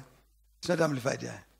For everyone who continues to feed on milk is obviously inexperienced and unskilled in the doctrine of righteousness, of conformity to the divine will in purpose, thought, and action. For he is a mere infant, not able to talk yet. Talking, when you take an infant, you say, you cry for food, just crying. Why are you crying? Crying. What are you crying for? Can you understand the language of cry? Do you know whether it's crying because soiled nappies, or hungry, or something is itching? Do you know? That's why the language of infants is very difficult. Not able to talk yet. When you are not able to talk yet, you cannot even make the right request before God.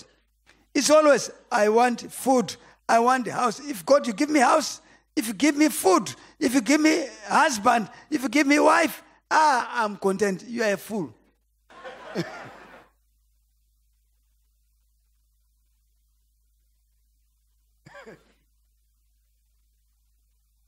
Such are those who you find when things go bad, they are quick to confess, I'm sick. Why me?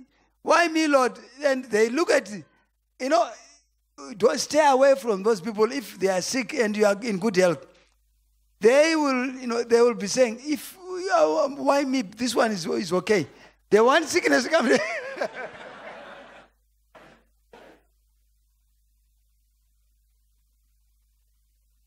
Stay away from those people. They will corrupt your body.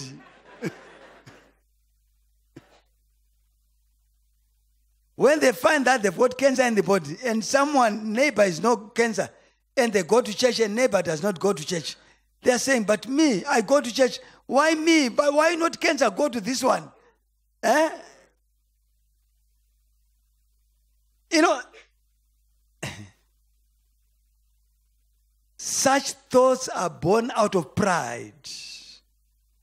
Because only pride causes them to think that them alone should receive the best from God.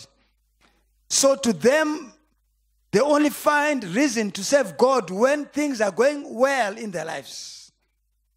That is the only time that they can say, thank you, Jesus. Not when things are going bad. When they lose their money, their car, their house, they say, where's God? And you see, those of the world will come also and say, where's your God? They say, hey, you know, my friend, I think you were right. Are you not a fool? You're a fool. Why? Because your mind has been set on earthly things. You think serving God is all about material possession. Yet that's not what God is seeking. He wants us to be salvation secure. Not to be secure in this world, to be secure in material possessions, but to be secure in Him. To be secure in Him. Those who are not able to talk yet, they are known by their confessions. I am weak. I am poor. I am sick. And when they say it, lying on their bed, when they have a visitor, and tears will be like flowing. You know, today, I didn't manage to eat you. Did you try a banana? Yeah, I tried. I only ate a spoon.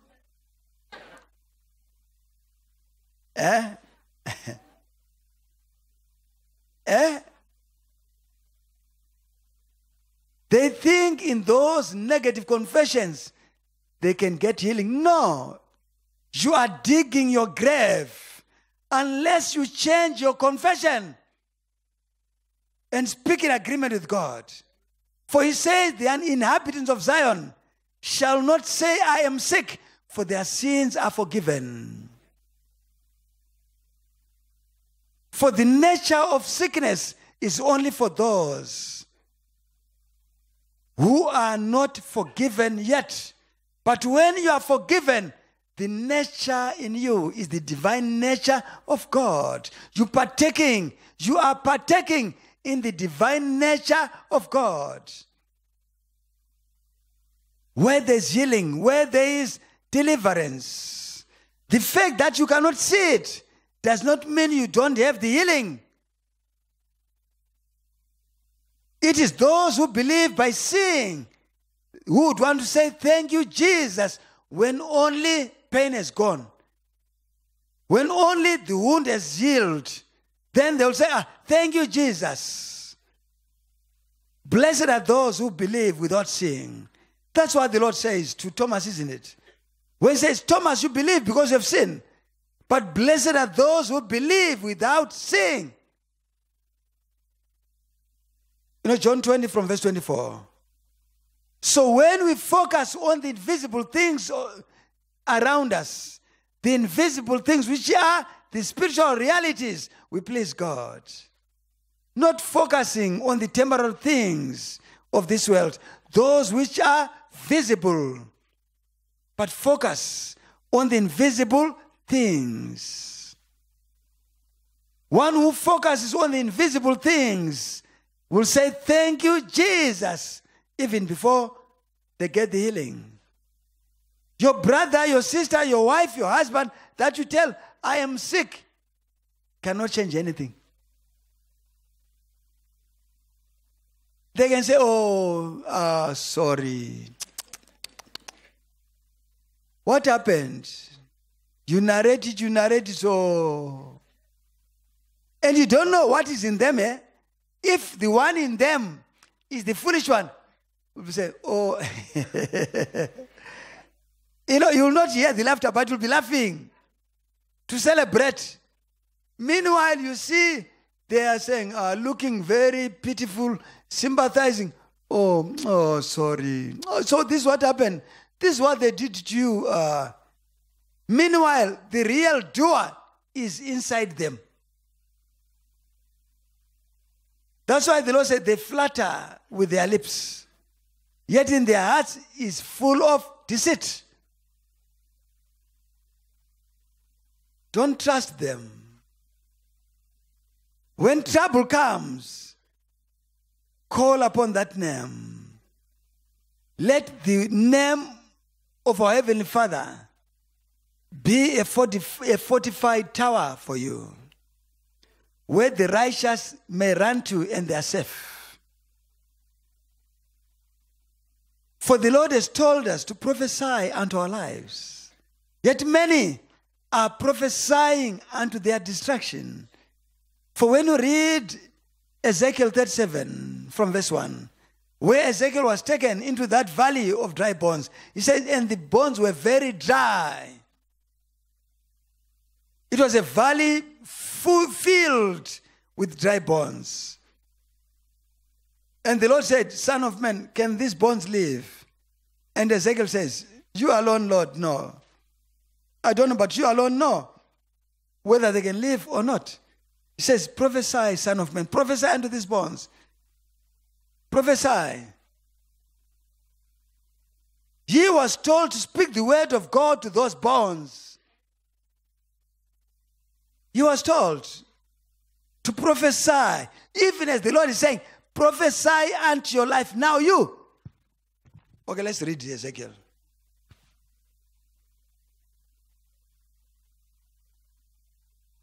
Ezekiel 37.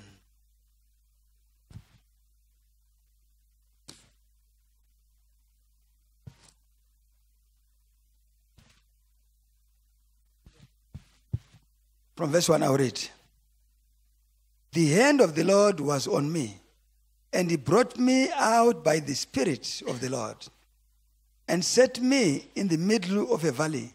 It was full of bones.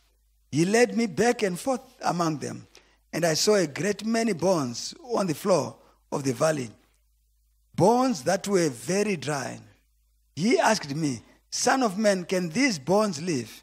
I said, Sovereign Lord, you alone know. Then he said to me, prophesy to these bones, and say to them, dry bones, hear the word of the Lord. Hear the what? He's saying, hear the word of the Lord to the dry bones. Hear the word of the Lord. He never said, hear my word. He said, hear the word of the Lord. When you quote scripture upon your situation, you can tell that leg and say, you leg that does not move. Hear the word of the Lord. Hear the word of the Lord. You eyes that are now failing, hear the word of the Lord. Hear the word of the Lord. Meaning is now reported, isn't it? You are saying the one in me is speaking. Hear the word of the Lord. In other words, you are saying, what I'm speaking now is not of my own making. Okay, I'll read. Let's read one. He said, then he said to me, prophesy to these bones, and say to them, dry bones, hear the word of the Lord. This is what the sovereign Lord says to these bones. I will make breath enter you, and you'll come to life. I will attach tendons to you, and make flesh come upon you, and cover you with skin. I will put breath in you, and you will come to life. Then you will know that I am the Lord. Close inverted commas. Huh? You saw where the opening is? Opening says, prophesy to these bones and say, dry bones, hear the word of the Lord. This is what the Lord, sovereign Lord says to the dry bones. I'll make, he goes on, breath, blah, blah, right. Then close what? Inverted commas. Then, so, he now is saying himself now, so I prophesied as I was commanded. And as I was prophesying, there was a noise, a rattling sound, and the bones came together, bone to bone. I looked, and tendons and flesh appeared on them, and skin covered them, but there was no breath in them. Then he said to me, prophesy to the breath, prophesy, son of man, and say to it, this is what the sovereign Lord says. Come, breath, from the four winds, and breathe into these slain, that they may live. So I prophesied as he commanded me, and breath entered them. They came to life and stood up on their feet, a vast army. No wonder why Paul says, I can do all things through Christ who strengthens me. Are you weak? All you need is the word of God. Are you sick? All you need is the word of God. Are you oppressed? All you need is the word of God. This is what the Roman centurion knew more than others. You know, in Matthew 8 from verse 5, when he said to the Lord, on behalf of his servant, where he went to the Lord and said, my servant is sick, please heal him. The Lord said, shall I come and heal him? He said, no. I don't deserve you to come under my roof. For I'm a man under authority too. I said to one, go, he goes. To another one, come, and he comes. Just say the word, and my servant will be healed. And the Lord marveled and said, truly, in the whole of Israel, I've never seen such great faith. Such great what? Faith. Just say the word. For ye knew that in the word of God is life.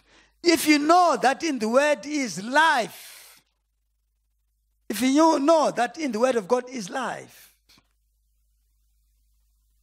you will speak the word from a believing heart, even as he says in 2 Corinthians 4 from verse 18. As it is written, I believe, therefore I speak. So we also, we have got the spirit of faith in us. Believe and therefore speak. When you believe and speak, you'll get results.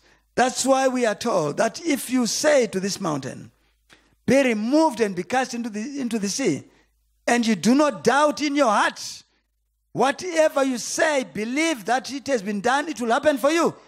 It will be done for you. It will happen as you have said. If you don't doubt in your heart, for God is not a liar. He is not born of man that he should lie. When he says he will do, he will do. When he promises, he will fulfill. You know, Numbers 23 from verse 19.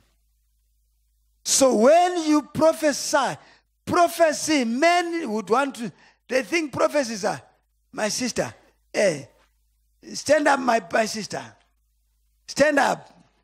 I see that you come from Magaba and you stay in Magaba and you stay in a tin. And you see, they'll say, prophesy, man of God, prophesy. When she's being told she stays in a tin.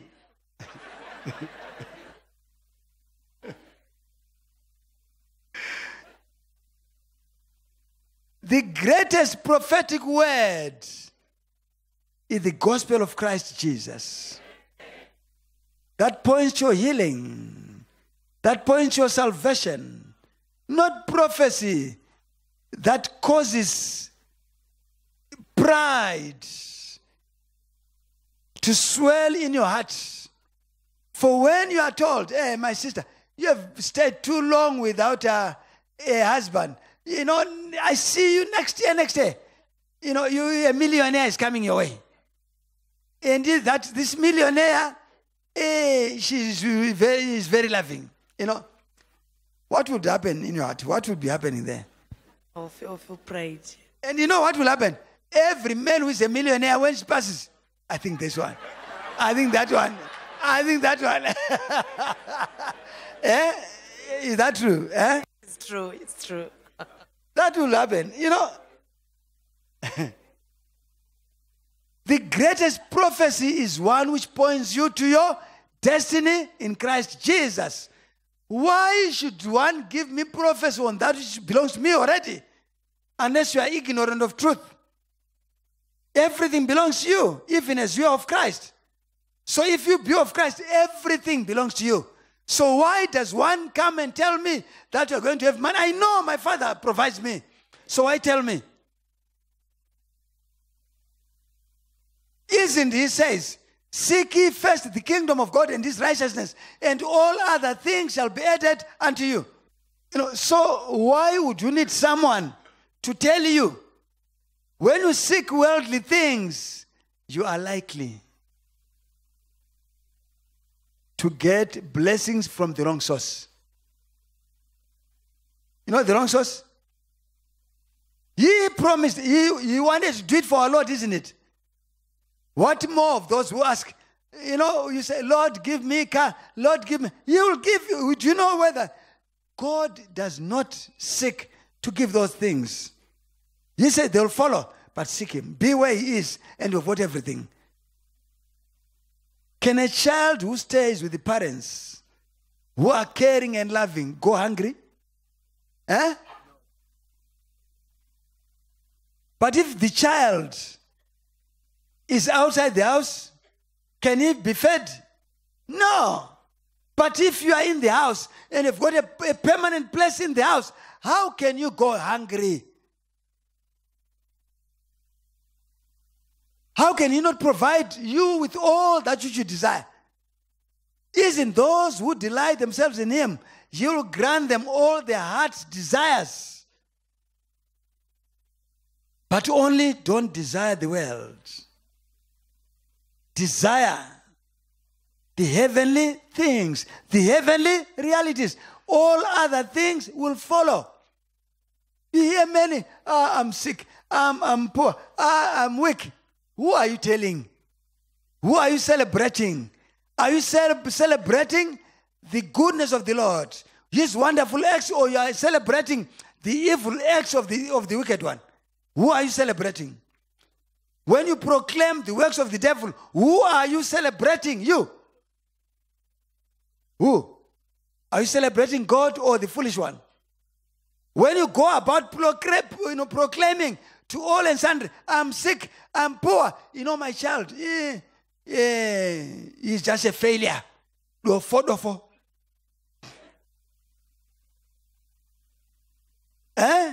Isn't the Lord says, I did not give you the spirit of fear or again to be timid, but I gave you the spirit of power, knowledge, and of a sound mind. Yet you are saying your child has got the spirit of, dunderhead.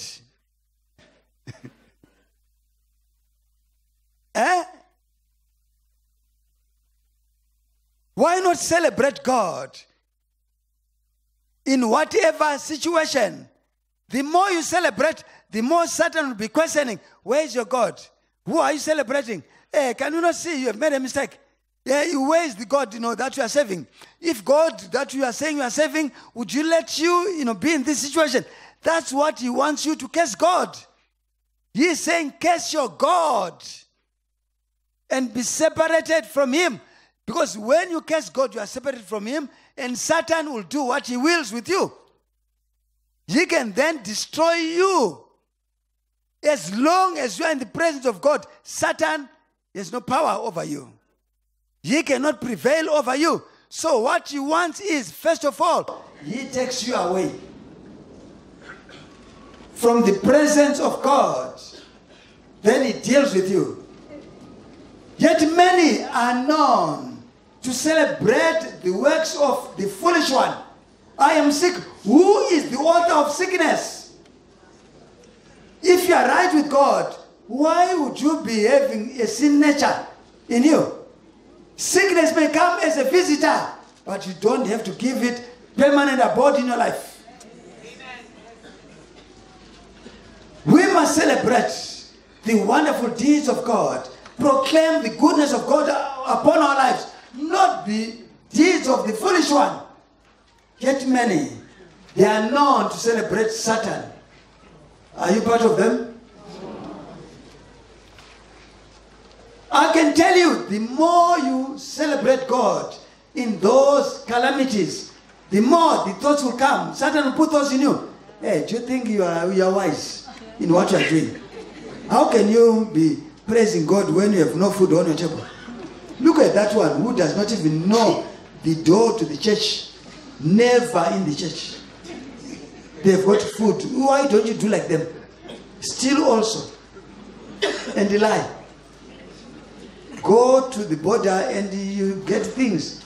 And you can escape duty. And say, then you go to your neighbor who does not, how do you do it? Say, easy. I will be going next week. You can join me. Next week, but we had service, but it doesn't matter. I'll come in. I'll come next week. I'll go to the service next week. You follow. Then they show you the path of destruction. Why? Because you are not patient enough. You could not wait upon the Lord. Many, they want God to act in their own time. Not at his time, but at your own time.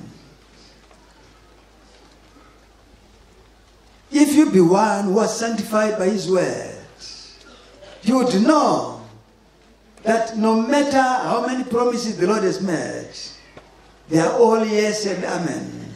For all his promises have been fulfilled in Christ Jesus. For it is God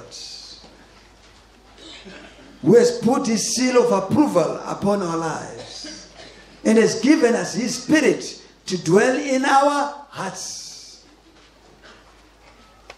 Read 2 Corinthians 1 from verse 17. So when you know that God has set you apart for his own good pleasure, for we are God's workmanship, recreated for good works, which God prepared for us in advance. We are his workmanship. That's what he says. And upon us, he has put his seal of approval. Read Ephesians 2 from verse 8. Seal of approval. To be his children. To be known to be who we are. Children of God, without blemish, in this warped and crooked world. We do everything without complaining or murmuring. For we know that both to do, to will and to act, it is God who works in us according to his own good pleasure. And therefore, we do everything without complaining. That we be children of God without blemish in this warped and crooked world, holding on to the word of life. In Philippians 2 from verse 12. If we know that we ought to hold on to the word of life, to run the race well, looking unto Jesus Christ, who himself is the author and perfecter of our faith, we ought to delight ourselves in the Lord. Amen. We ought to delight ourselves in the Lord. You will not cry of sickness. Sickness is just a visitor if you are a child of God. Unless you are not forgiven of your sins, then that sin will destroy you. That sickness, it is not the sickness that destroys, but sin in you. Tell your neighbor, it is not sickness that destroys, but the sin in you.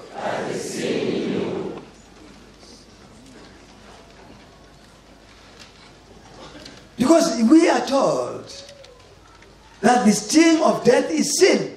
He never said the sting of death is sickness. No.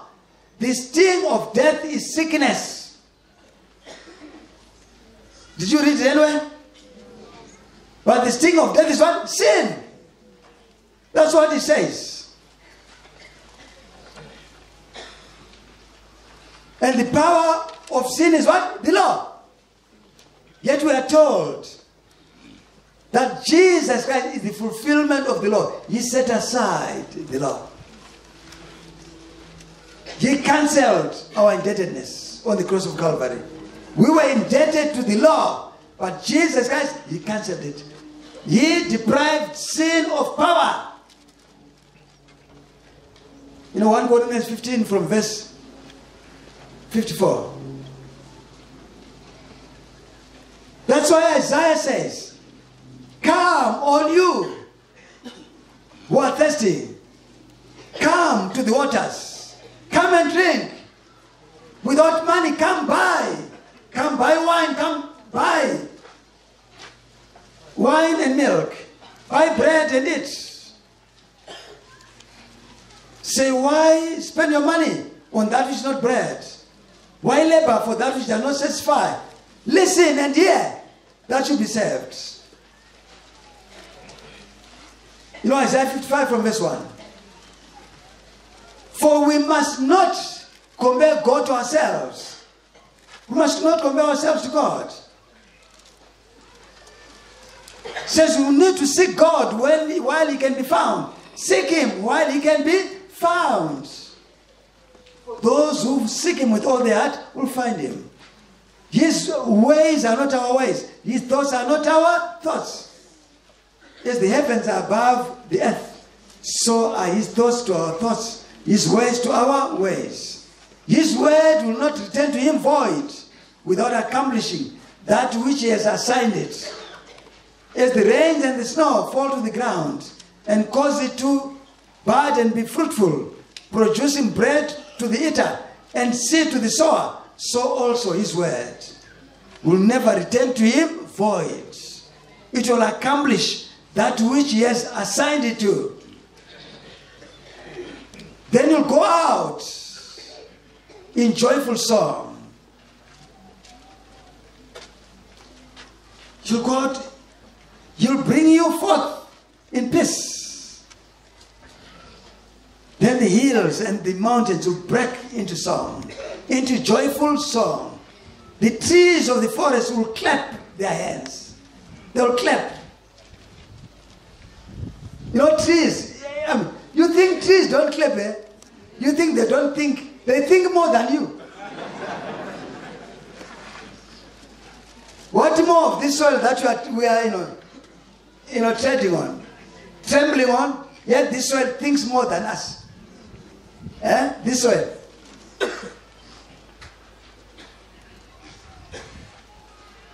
Says then the thorn trees will be produced, will be turned into a fair tree. You know, fair? You know, that soft, the briar will be a metal tree in that day of the Lord. It is for those who are righteous before Him, who are right before God, who know that there is value in the word.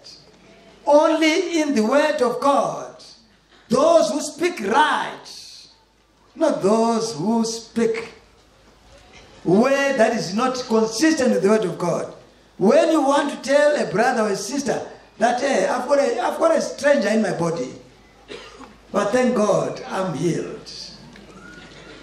It doesn't mean pain is gone. Mean it when you say, thank God I'm healed. Mean it in your heart. You must know.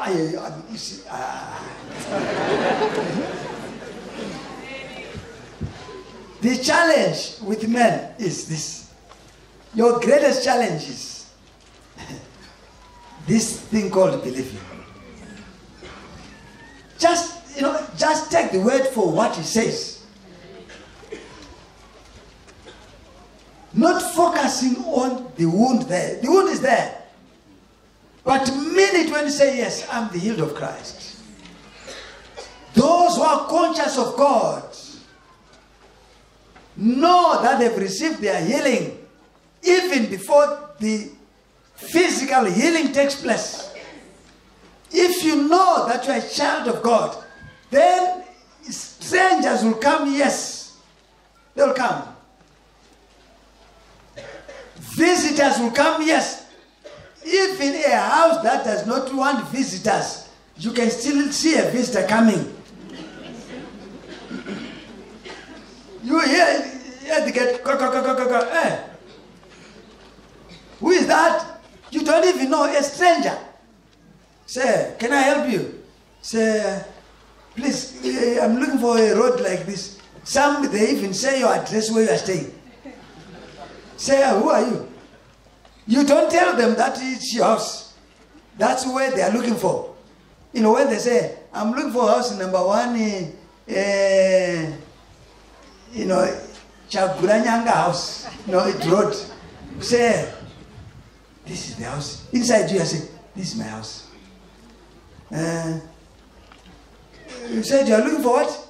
Say number 1. Say, who are you? Who are you looking for exactly? Before even you tell them who you are.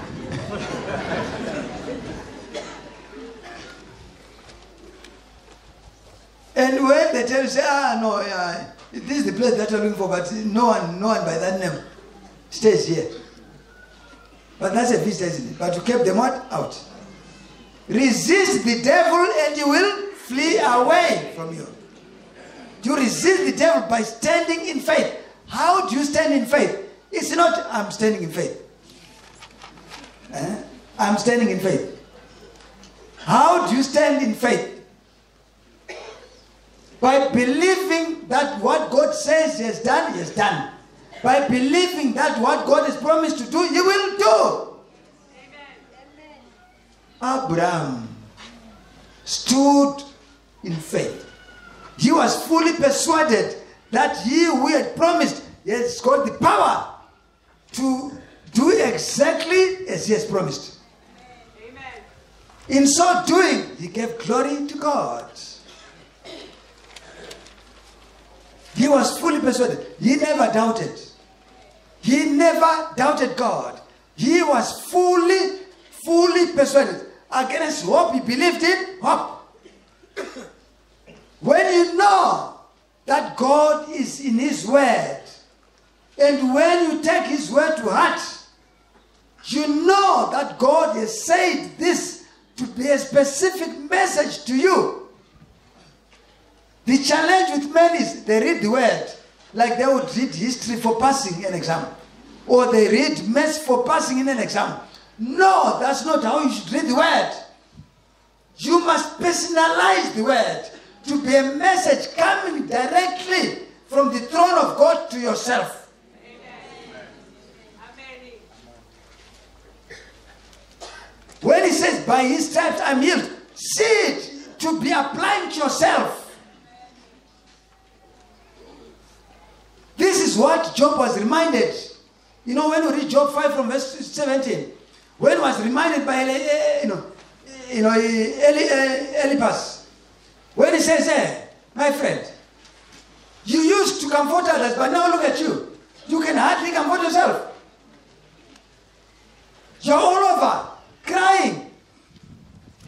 For he said, blessed are those who God corrects.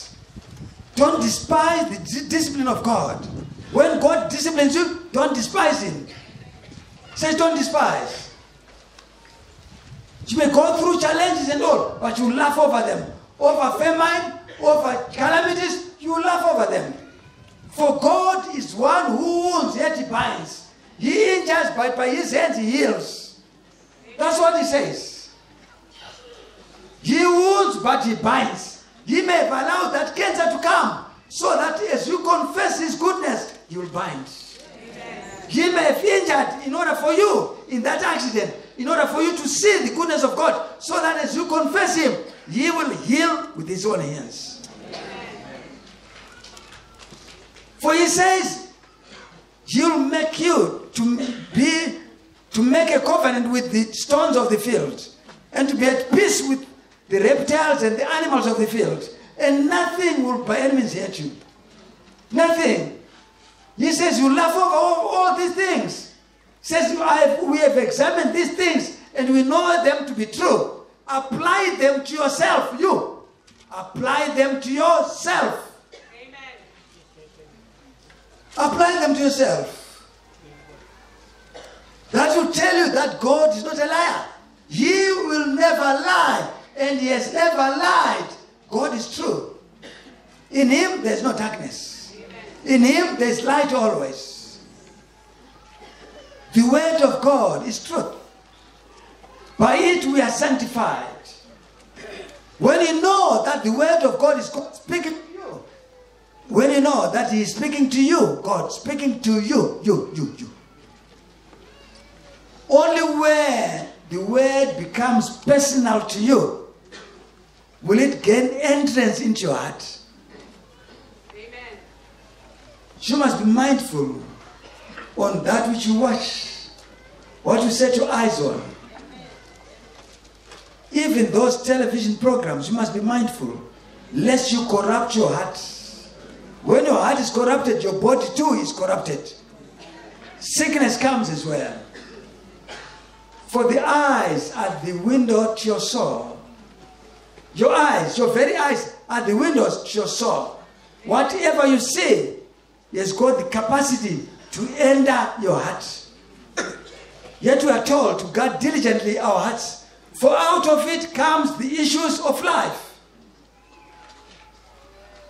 You know, Proverbs 4 from verse 23. Read also. Luke 11 from verse 34.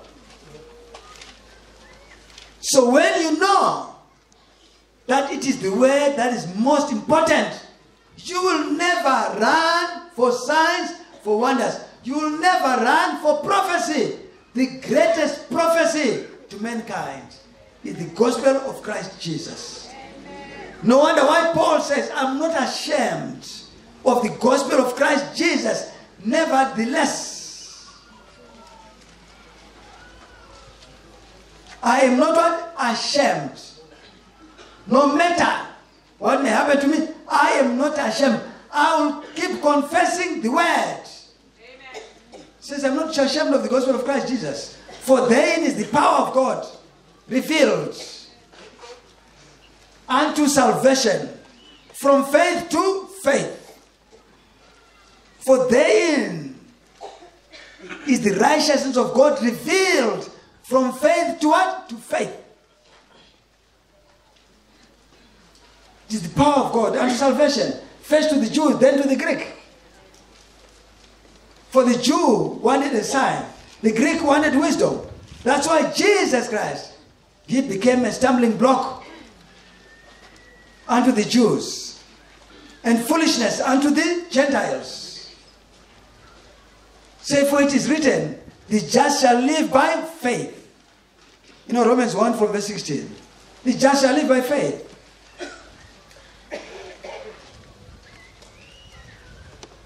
So when you know that the word of God is the only thing that matters for your salvation, if you want to enjoy life in this world, follow signs and wonders. And everything that has to do with the flesh, that appeals to the eyes. If you want to be with Jesus Christ on that last day, even now to be in him, then desire the sincere milk, which is the word of truth, that you may grow thereby. Amen. The word will see you into the kingdom of God. Let the word of God be rooted and planted, be rooted and grounded in your heart. Let it be planted in your heart. Amen. Your heart, not in your mind. Not in your mind. Meditate upon the word. Focus your thoughts on the word of God.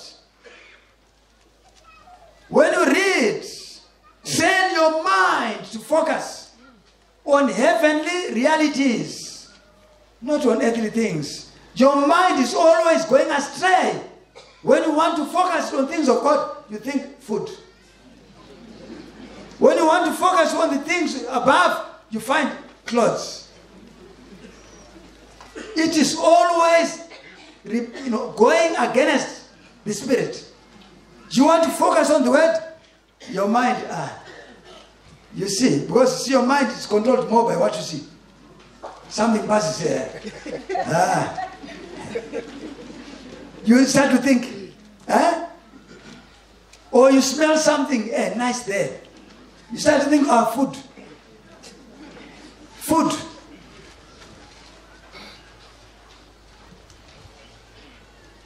You must bring every thought of yours into the obedience of Christ Jesus. Meaning, let your mind be dominated by the word of God.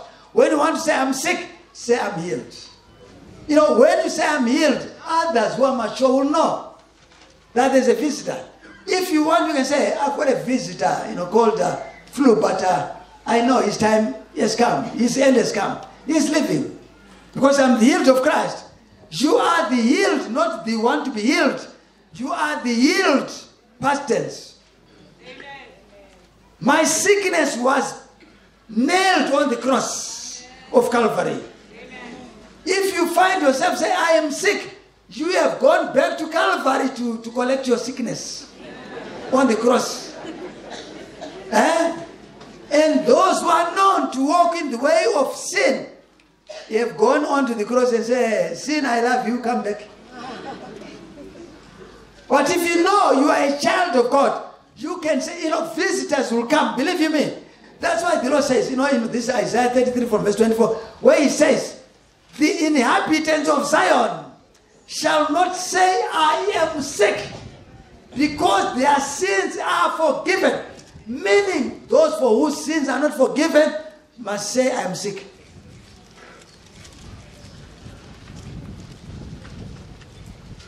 Are we inhabitants of Zion? Yes. Are our sins forgiven? Yes. So, why align your language with the foolish one to celebrate and proclaim his evil deeds?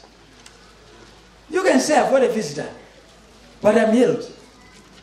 And now when you say I'm healed, believe that you are healed. Amen. Believe that you are healed. If I know that this sickness is not unto death, I will not worry. Why be a slave of sickness? When you are a slave of sickness, you are living in constant fear. This sickness. Will I live?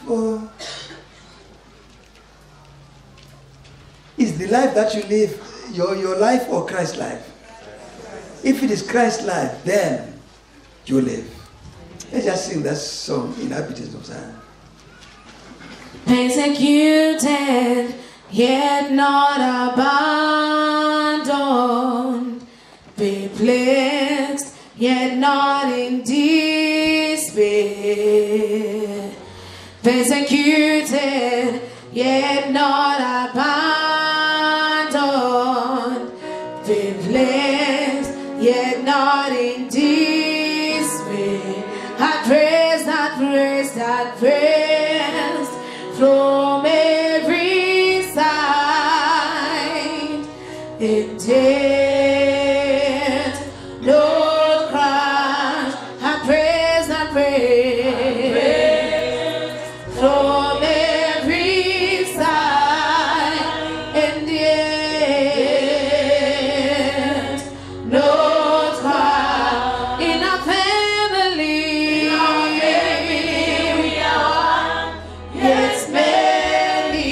Jesus Christ, He is the firstborn in our family. In our family, we are one, yet many. Jesus Christ is the firstborn in our family. We are all in Him, and He is in us. We are one with God. And He is our Father. We are inhabitants of Zion. We have the life of God in us. He is our Father.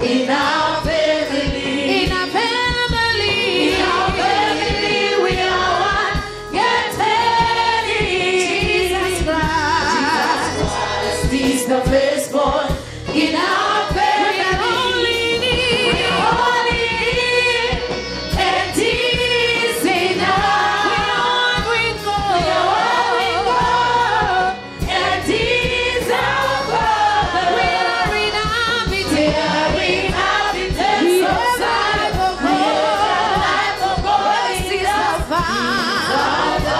We are His children. We are His children. We are only need. We are only need, and He's in us. We are one with God. We are one with God, and He's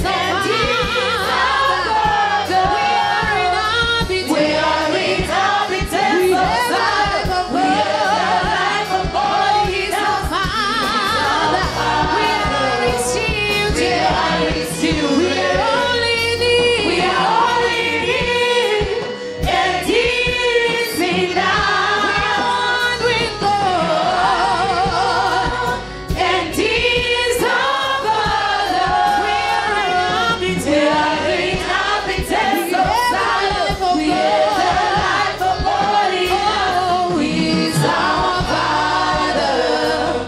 We are His children.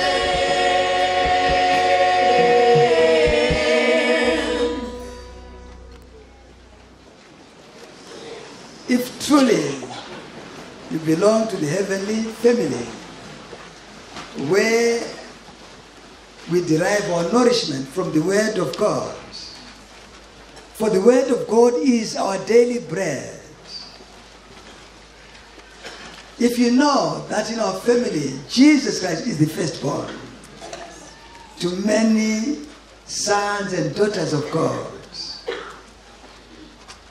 if you know that you are conformed to the image of Christ, why would you find yourself confessing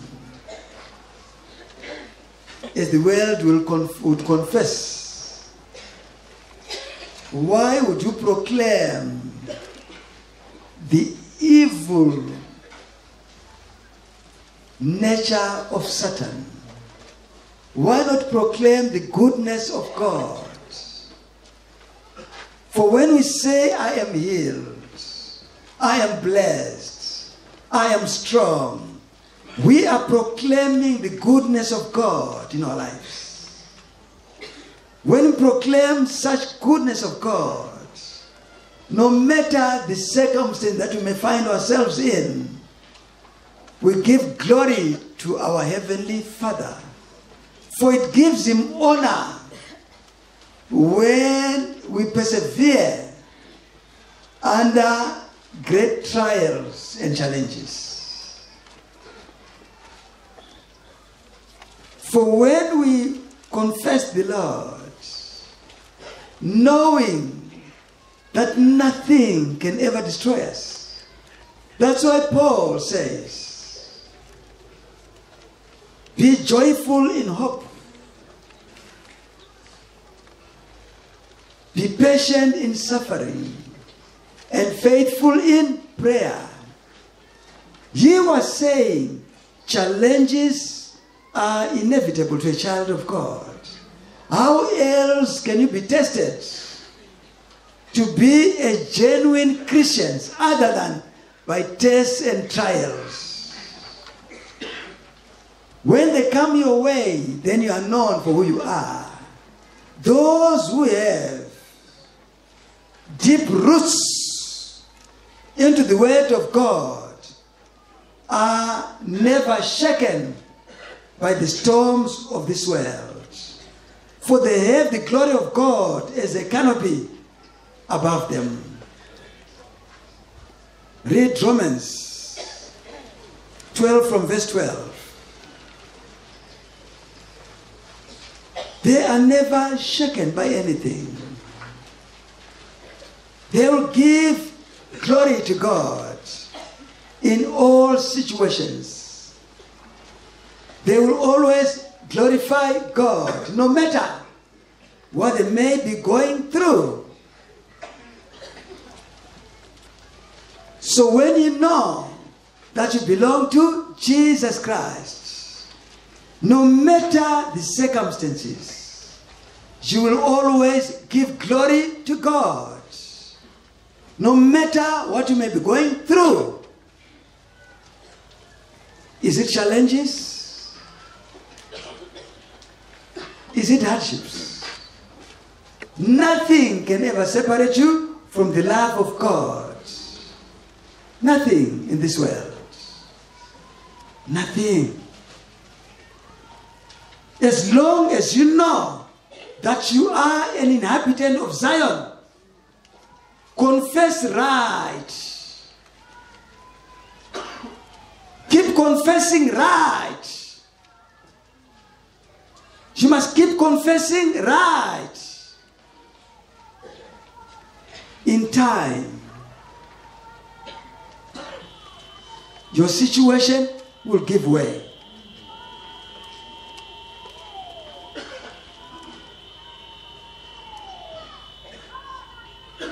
It is not how strong, water is that it overcomes even the rock, but it is its persistence.